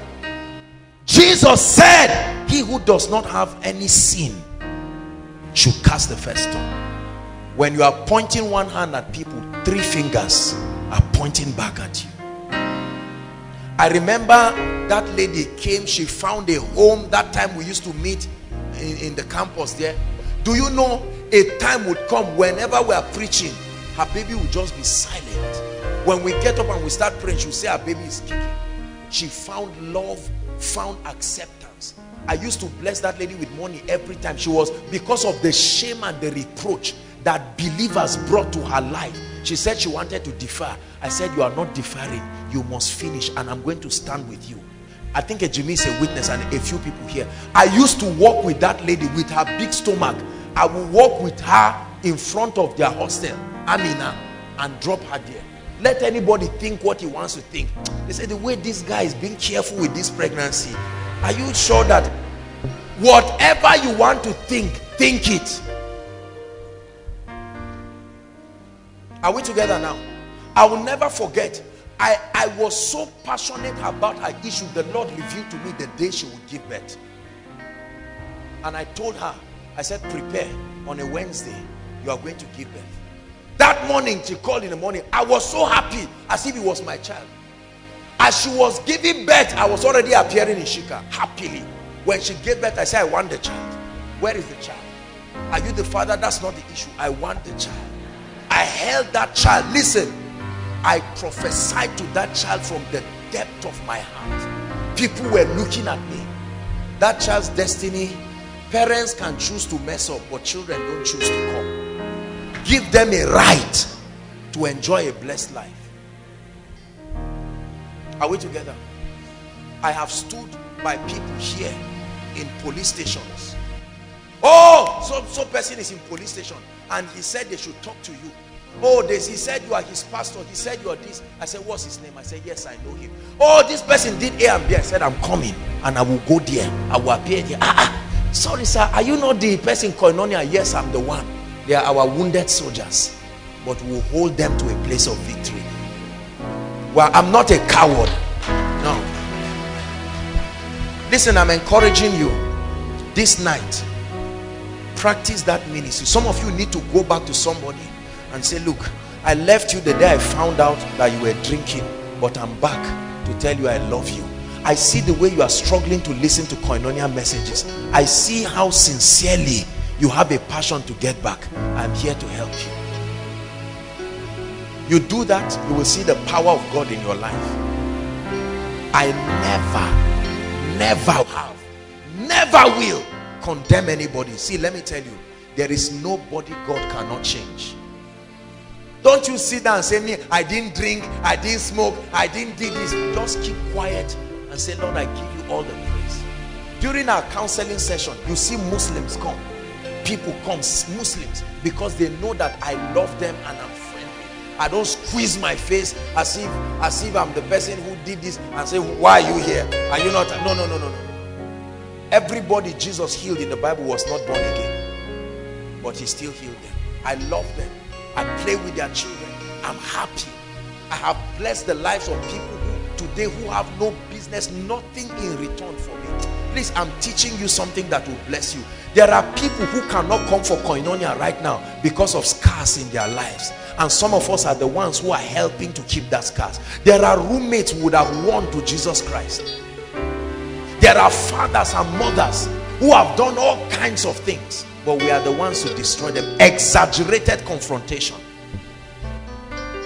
I even hear that in many churches, it's even a thing of embarrassment. They come and embarrass the people publicly, embarrass the parents, misquoting the scripture that says you should rebuke them publicly. We don't even understand what God is saying. Whereas the person who is rebuking the guy for smoking has gulda hidden somewhere. He turned it inside a cup and kept it in a fridge. You would think it's Zobo.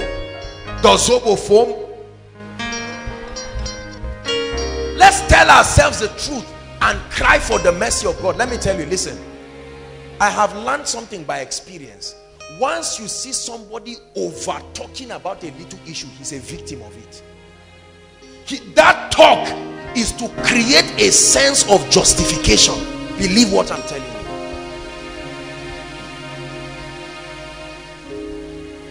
The day Jesus Christ will come, you will be surprised to see those who are really close to him. You would think it will be Joshua Selman with all my ministry regalia. God will just go to somebody who you would have thought was an outcast.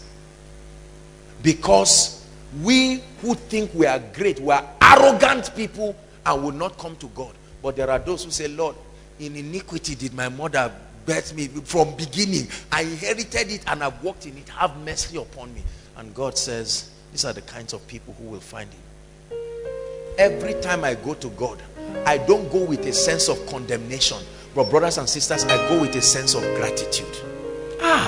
Because I know what the mercy of God has done in my life. Are we together? The next time you turn and you see a lady pregnant, don't start asking stupid questions. You turn and see somebody, he went for a party and they injured him and he's back to God answering altar call. You say, but bros, now where did you go to that they hit you like this? It's over. Learn to help people. I'm not laughing. 3 errors that are stopping the unity of the body. I love people. I love you.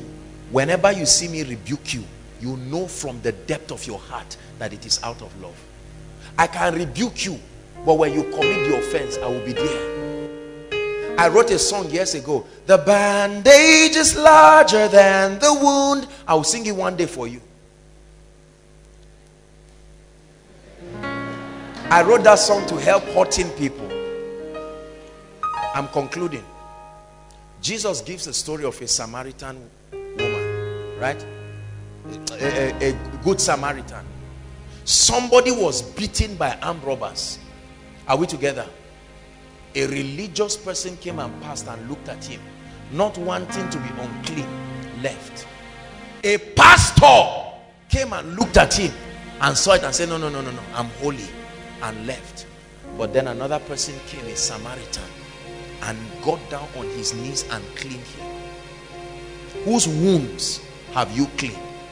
See, the true picture of fatherhood is the ability to rebuke and yet cover.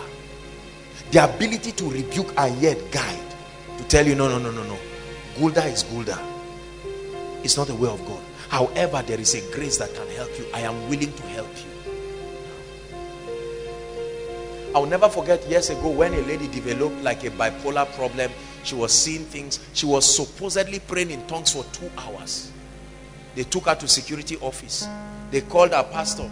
He kept giving all kinds of excuses. I refused to come. The lady, I mean, she would literally fight with everybody. Bah, bah, bah, bah, bah, bah, praying supposedly overnight, like for 2 days, non-stop. Somebody, she doesn't even attend our meetings. Then somebody who used to attend the meeting called on me. I said, I'm coming. I was at the security office. I just got there and they said I should write statement. I said, for what? Allow me to find out what is going on first. I will take any embarrassment if it is for you. I will take any embarrassment if it's for the kingdom. Let me be controversial. Misunderstand me. The most important thing is that no man will judge us on that day. When we stand before him, God will see. Let me tell you, the day we stand before God, you will be surprised to see the people who will enter heaven, and you'll be surprised to see those who will be said, depart from me, ye workers of iniquity. You will see somebody you have concluded upon, who later, when you died, gave his life to Christ and God used him. Who would have said Saul will be the one to bless people? Who would have said so?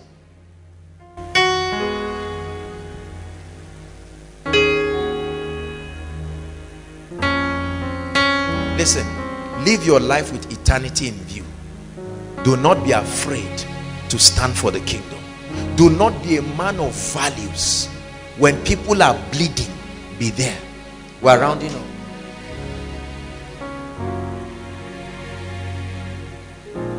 God told me if we can address these 3 errors, there will be no reason for criticism again. There will be no reason for anything strange. There are people who wait for men of God to fall. That's why prayer department and the rest pray for. I mean, they are waiting. They are waiting. Somebody who does not know anything about finances goes to write an article about a pastor and says somebody gave him money. What is your business? If you don't understand kingdom finances, you don't get up and now begin to talk and run your mouth and say all kinds of rubbish. Oh, the TV ministry he's doing it out of this and that and that. Let somebody just appear now and just put a baby and say exposed. Joshua Selman has a 3-year-old, this beautiful lady is his daughter. And he will say, you know, my conscience. The same you who is looking at me right now, the same you who is receiving miracles, the same you who is a man of God with envelopes and kneeling down, they were the same people who said crucify him. Please reduce it 2 keys. Let's sing one song and close this night. There's a song in my spirit. Play, Mike.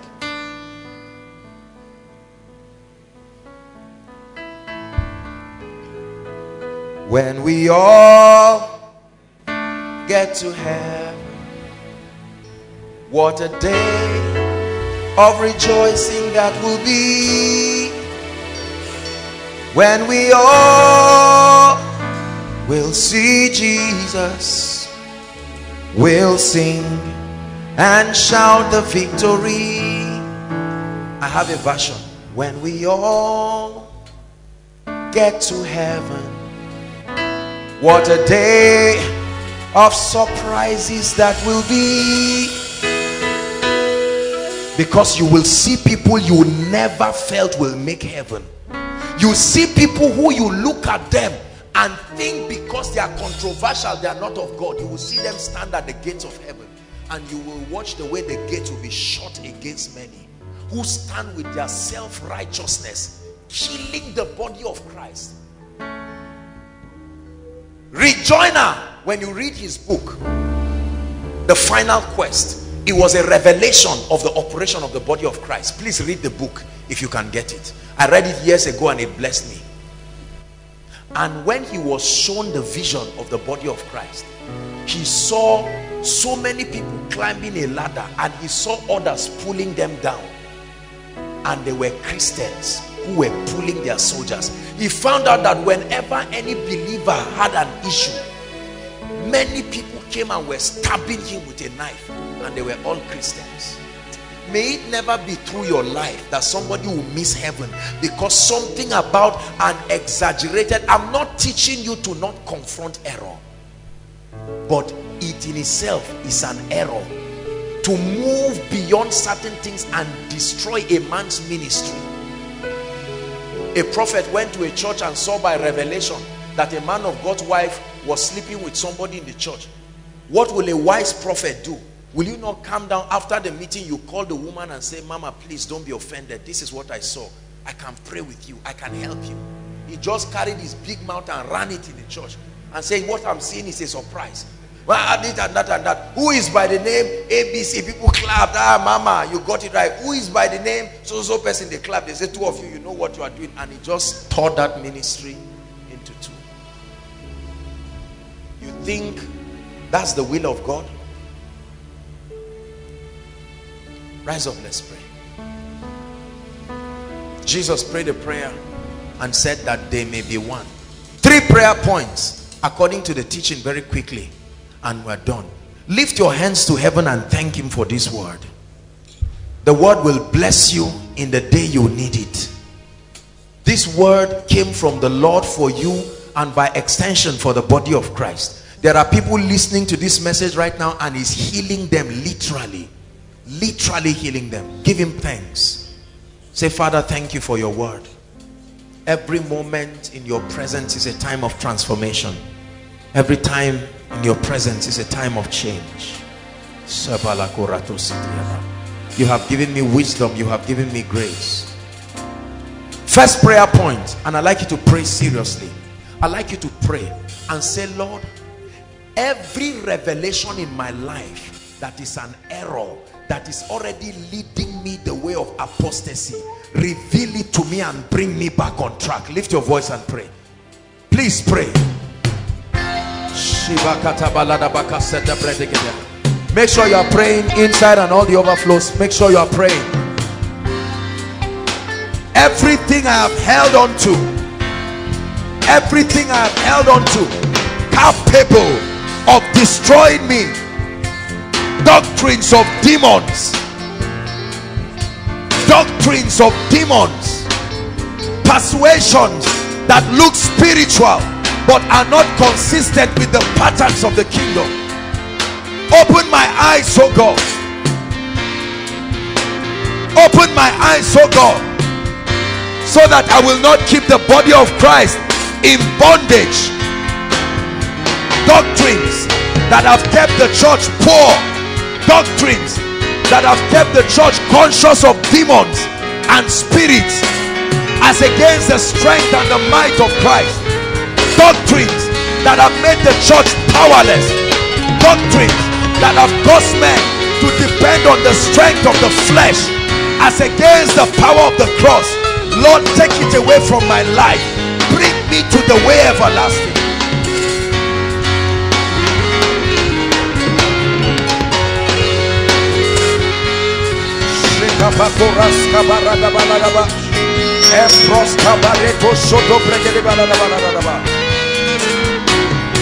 Hallelujah. Prayer point number 2.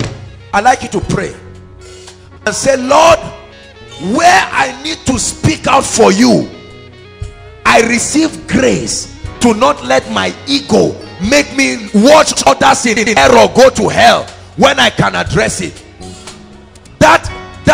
That self-destructive attitude of keeping my ego and allowing somebody go to hell, that state of indifference, I don't want to be controversial, so I rather allow people in their error than to stand and teach truth. Lift your voice and say, help me, help me, help me. Give me grace and give me courage. Are you praying, Koinonia? Grace and courage. Grace and courage. The Bible says we all like sheep have turned astray. Every man has gone his own way. Grace, grace, grace to draw people away from the gates of hell unashamedly, regardless of the controversy that it will bring in your life, regardless of how misunderstood you will be. Pray.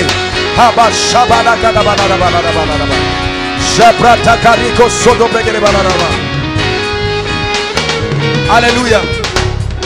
Before we take the third prayer point, hold your hands together. We're going to sing that song. Though we are many, we are one body. We are one body in Christ.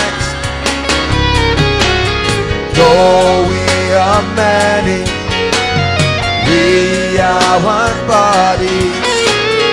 We are one body in Christ. Lift your voice and sing it one time. I don't care whether you are Catholic, Anglican, Mountain of Fire, Presbyterian, Pentecostal. We may differ in different things, but it is very clear that the intention of the kingdom is that we may be one. We are many, we are one body. We are one body in Christ. For the last time now, lift your voice and sing. Though we are many, yes, we are one body. We are one body in Christ. Though we are many, we are one body. We are one body in Christ.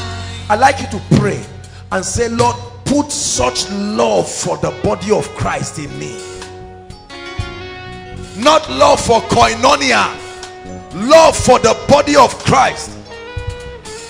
Every denomination, regardless of what I agree with or what I disagree with, every denomination, regardless of what I believe about their doctrines or not, is too small a reason to fight, too small a reason to tear down people. Pray, Lord, I love your body. Every denomination, regardless of their errors, regardless of the areas of imperfections, they may have made mistakes, they may hold on to ideologies I do not agree with, but I love the body of Christ. I love the body of Christ. My God is not only the God of koinonia, he is the God of the body. And I'm telling you, ministries may make mistakes, we may all have our shortcomings, but the church is marching on regardless of the mistakes, regardless of the imperfections.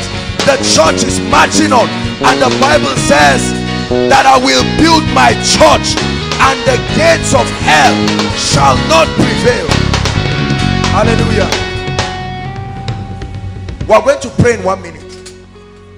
Pray for every denomination, every pastor, and every wounded soldier in the body. I'd like you to say, Lord, I repent from adding to their pain. It was with my mouth I spread the news that destroyed them. Lift your voice and pray. Lord, I pray, the same mouth I want to use to prophesy and speak to destinies. I have torn down pastors, torn down churches, torn down men of God, destroyed wounded soldiers. Lift your voice and pray and say, Lord, I repent in sackcloth and ashes. I repent in sackcloth and ashes.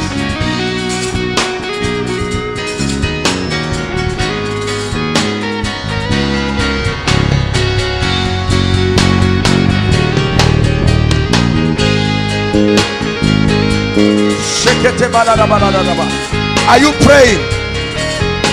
I love your body. I will stand with those who are wounded. I will stand with those who are bruised, like the good Samaritan. When others are condemning them and running away, I will reach out with a helping hand. I will stake my reputation to see people restored back.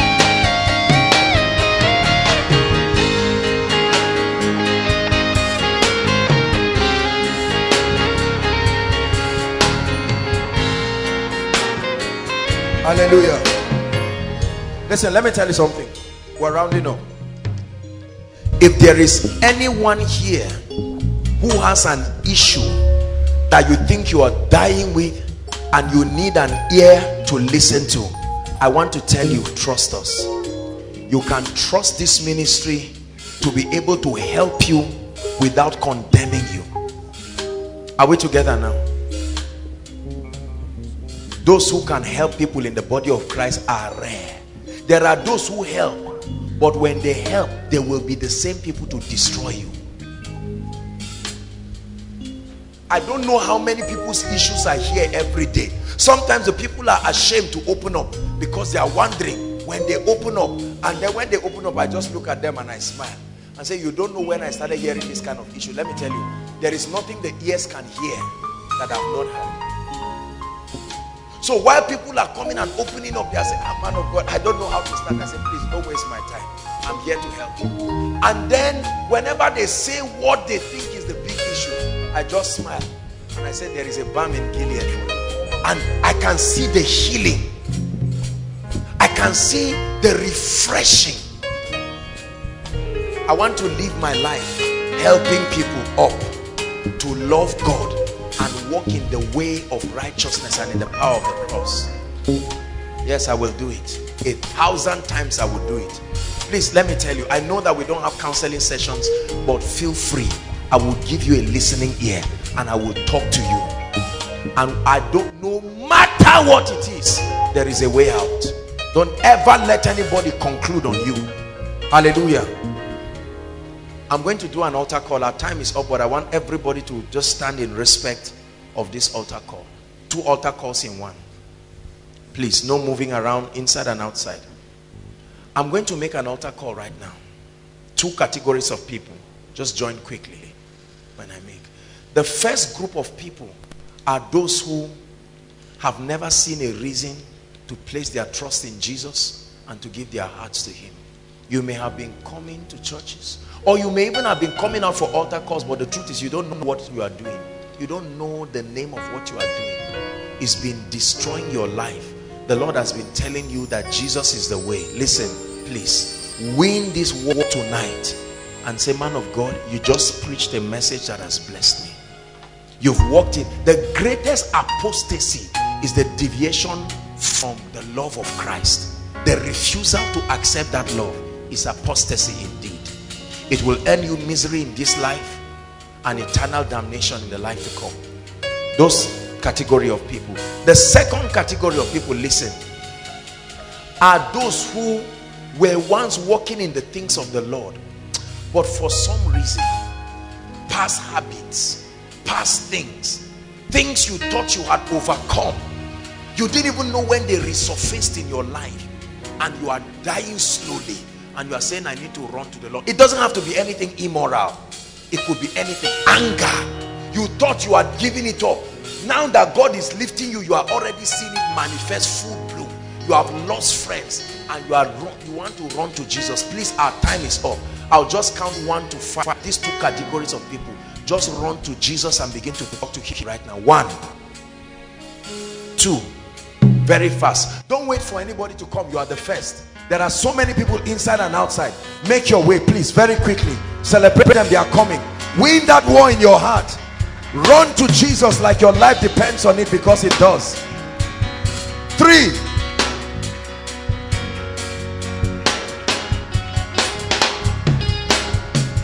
My soul longs and even faints for you. Please keep coming. Tonight is a night of victory. My heart and my flesh cries out for the living God. For the living God. Incline your ears, trembling and tears of mourning,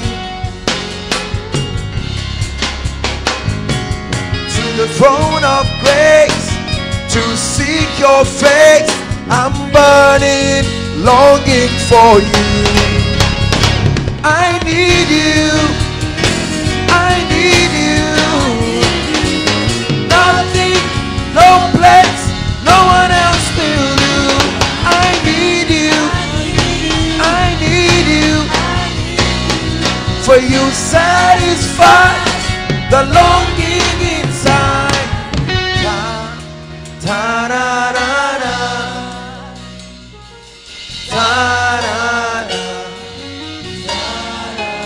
Lift your voice to Jesus and begin to talk to him and say, Jesus, I come home genuinely. Please guide the children. Somebody should talk to them so that they know what we're doing and participate. Please talk to the Lord from the depth of your heart.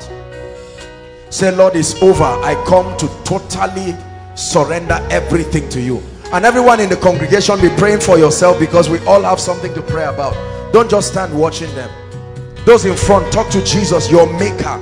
Some of you, you've given your life to Christ, but some of you are seeing things, traces of things that you need urgent attention from the throne.